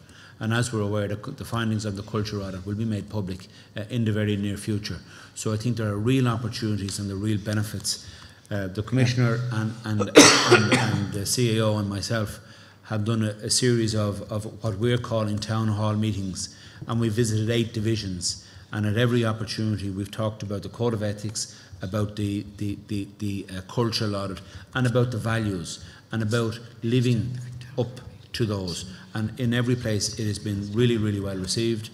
Our people are clear, and I think what it does, the Code of Ethics provide that real opportunity to remind people, and we all need reminding every day of our core values. But I think that certainly I'm very excited about what the next year or so provides in terms of values, culture, human rights and ethics. I think it's going to be really, really important that all members sign, not just that they have received the copy, that they have received the training, but also that they will abide by the code. I think it's really, really important that happens, that is all done. And then it'll be a wonderful statement that you, the Commissioner, can make, that everybody in Garda Síochána is committed to abiding by the Code of Ethics. Well, I look think forward to hearing that. As you're aware, Pat, we as a senior leadership, we have signed it, and we have made that public, and we have provided that to every Garda station in the country as a demonstration of our values and our belief. But we do want to see everybody signing up to that. Okay. Moving on quickly. How are we in time? Another few minutes, have we? GDPR. We're wilting. GDPR. Now to really finish you off. No, that's really important. GDPR. I will allow you time for that. It's very important. Maybe one more then after that, please, if I can, because I'm so excited about the last one. GDPR is, I suppose, a big challenge for every organisation. And I was a bit surprised to see that the request for tender for an application system to deal with it was only published in February and back now, I presume. So, and this has to be, you've got to be compliant, or that's the objective, to be compliant by the end of May, isn't it? End of May of this year. And you're a big organisation with a lot of information. So how do you want to give us any reassurance on compliance with the GDPR? I don't know the detail on that issue. I note that it was a procurement with the Office of Government Procurement. I don't know if it was a procurement that we ran ourselves or whether we were coming in on the back of others that were done. So I need to get more information about the timing of that tender for you, Pat. I genuinely don't. It's in the report, yeah. No, except that, but I think there's a reference to an OGP process, so I don't know if the reason for it was influenced by OGP timelines or not. I just don't know. No, it just would concern me that that's a bit late if you want to be... I think there's work. We can assure the authority that work is going on. We have somebody who is taking responsibility for this issue, and that individual is picking up on work that was already undergoing, and we continue apace in meeting our obligations under GDPR. I'm sure it's an issue we'll come back to. 2 last quick things. Estate management, you do talk about that. And I don't know, that you don't have enough money and all of that. So I suppose what surprised me was there not enough provision made in the budget when you were doing the budget and getting that signed off.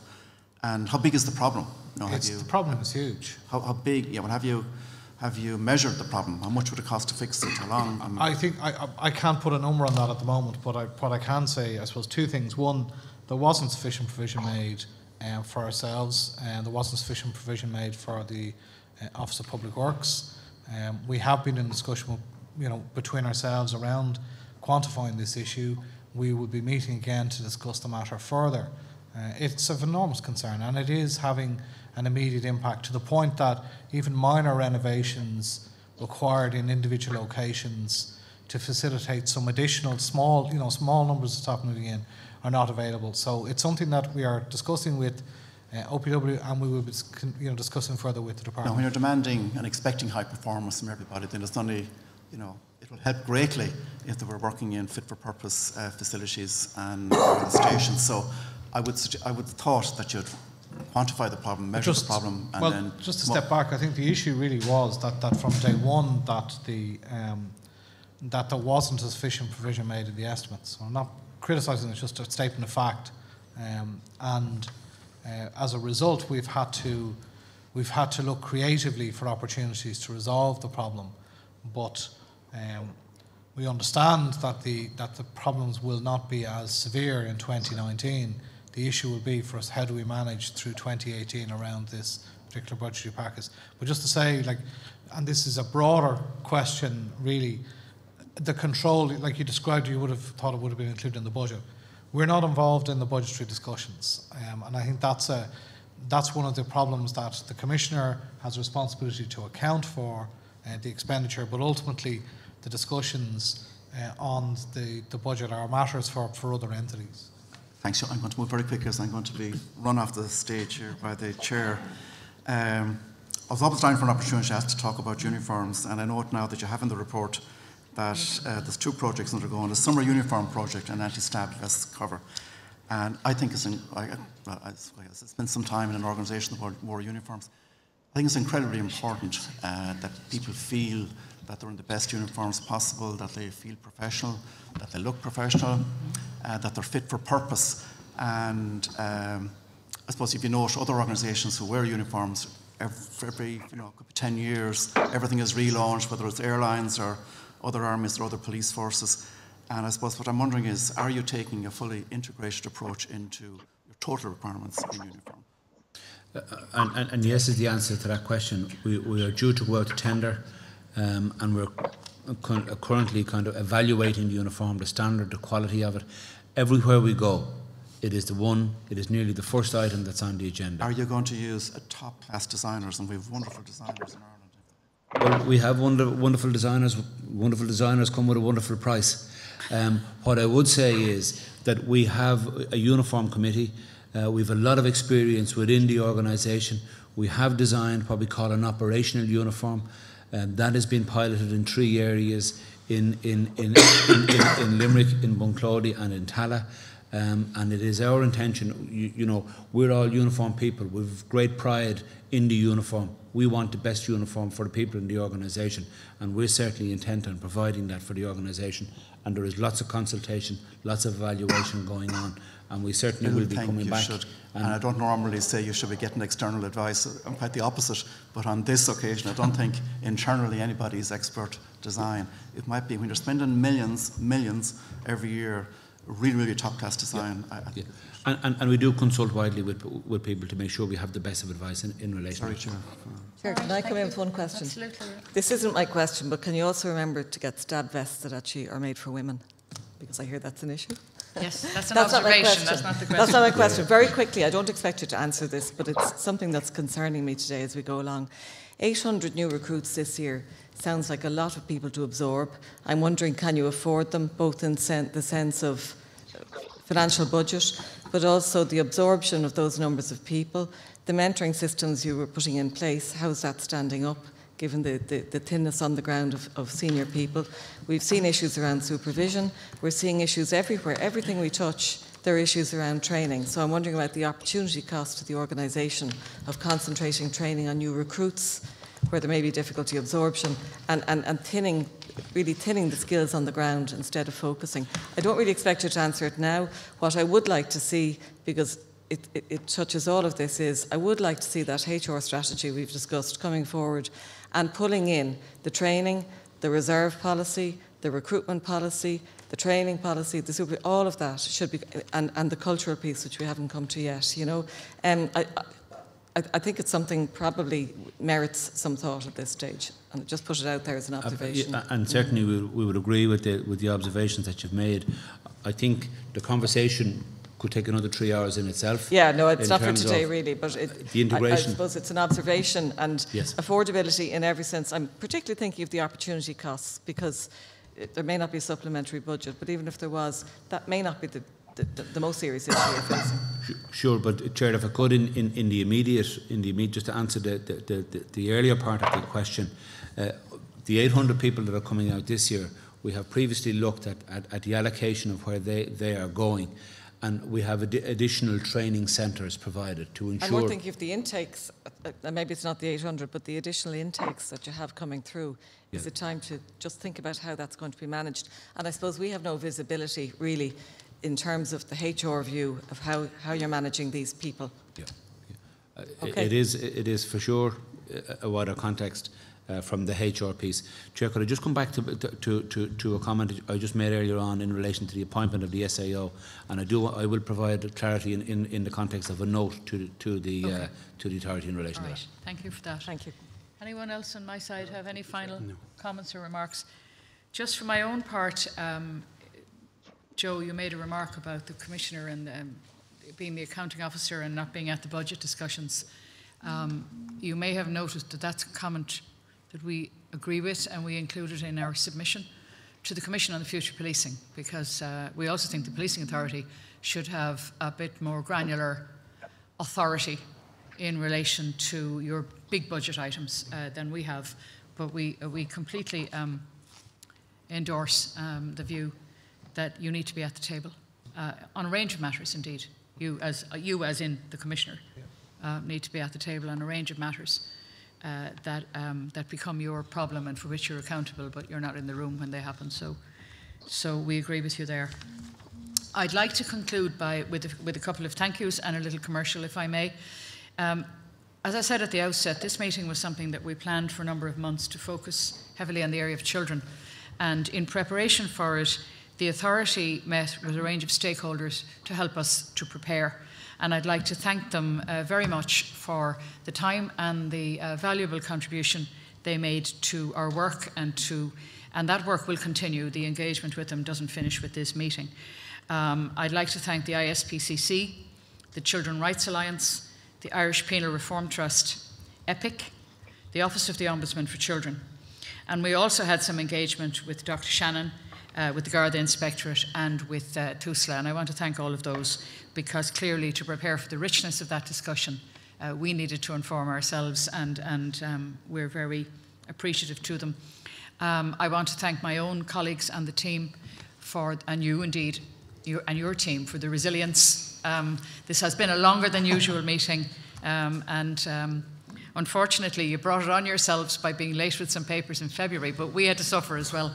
So I do want to thank you for that. I want to thank the Commissioner for joining us long distance, and it must be really difficult, and indeed, Maureen, to engage when you're sitting on your own. At least we have a dynamic of a group going on here. So for sticking with us for 3 hours, I want to thank both of you very much for your resilience indeed.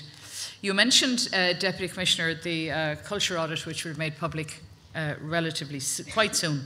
And I just want to say that the next authority public event, which is a new departure for us, will be a facilitated discussion which will be webcast about the results of your culture audit with the company that conducted the audit. And that will be webcast on the 9th of May in the afternoon, and more details will be available on our website. But it's not a normal meeting like this, it's a webcast facilitated discussion to which the various policing oversight bodies have been invited. And finally, our next public meeting is on the 28th of June, and until then we're adjourned. Thank you everybody, and thanks for your patience.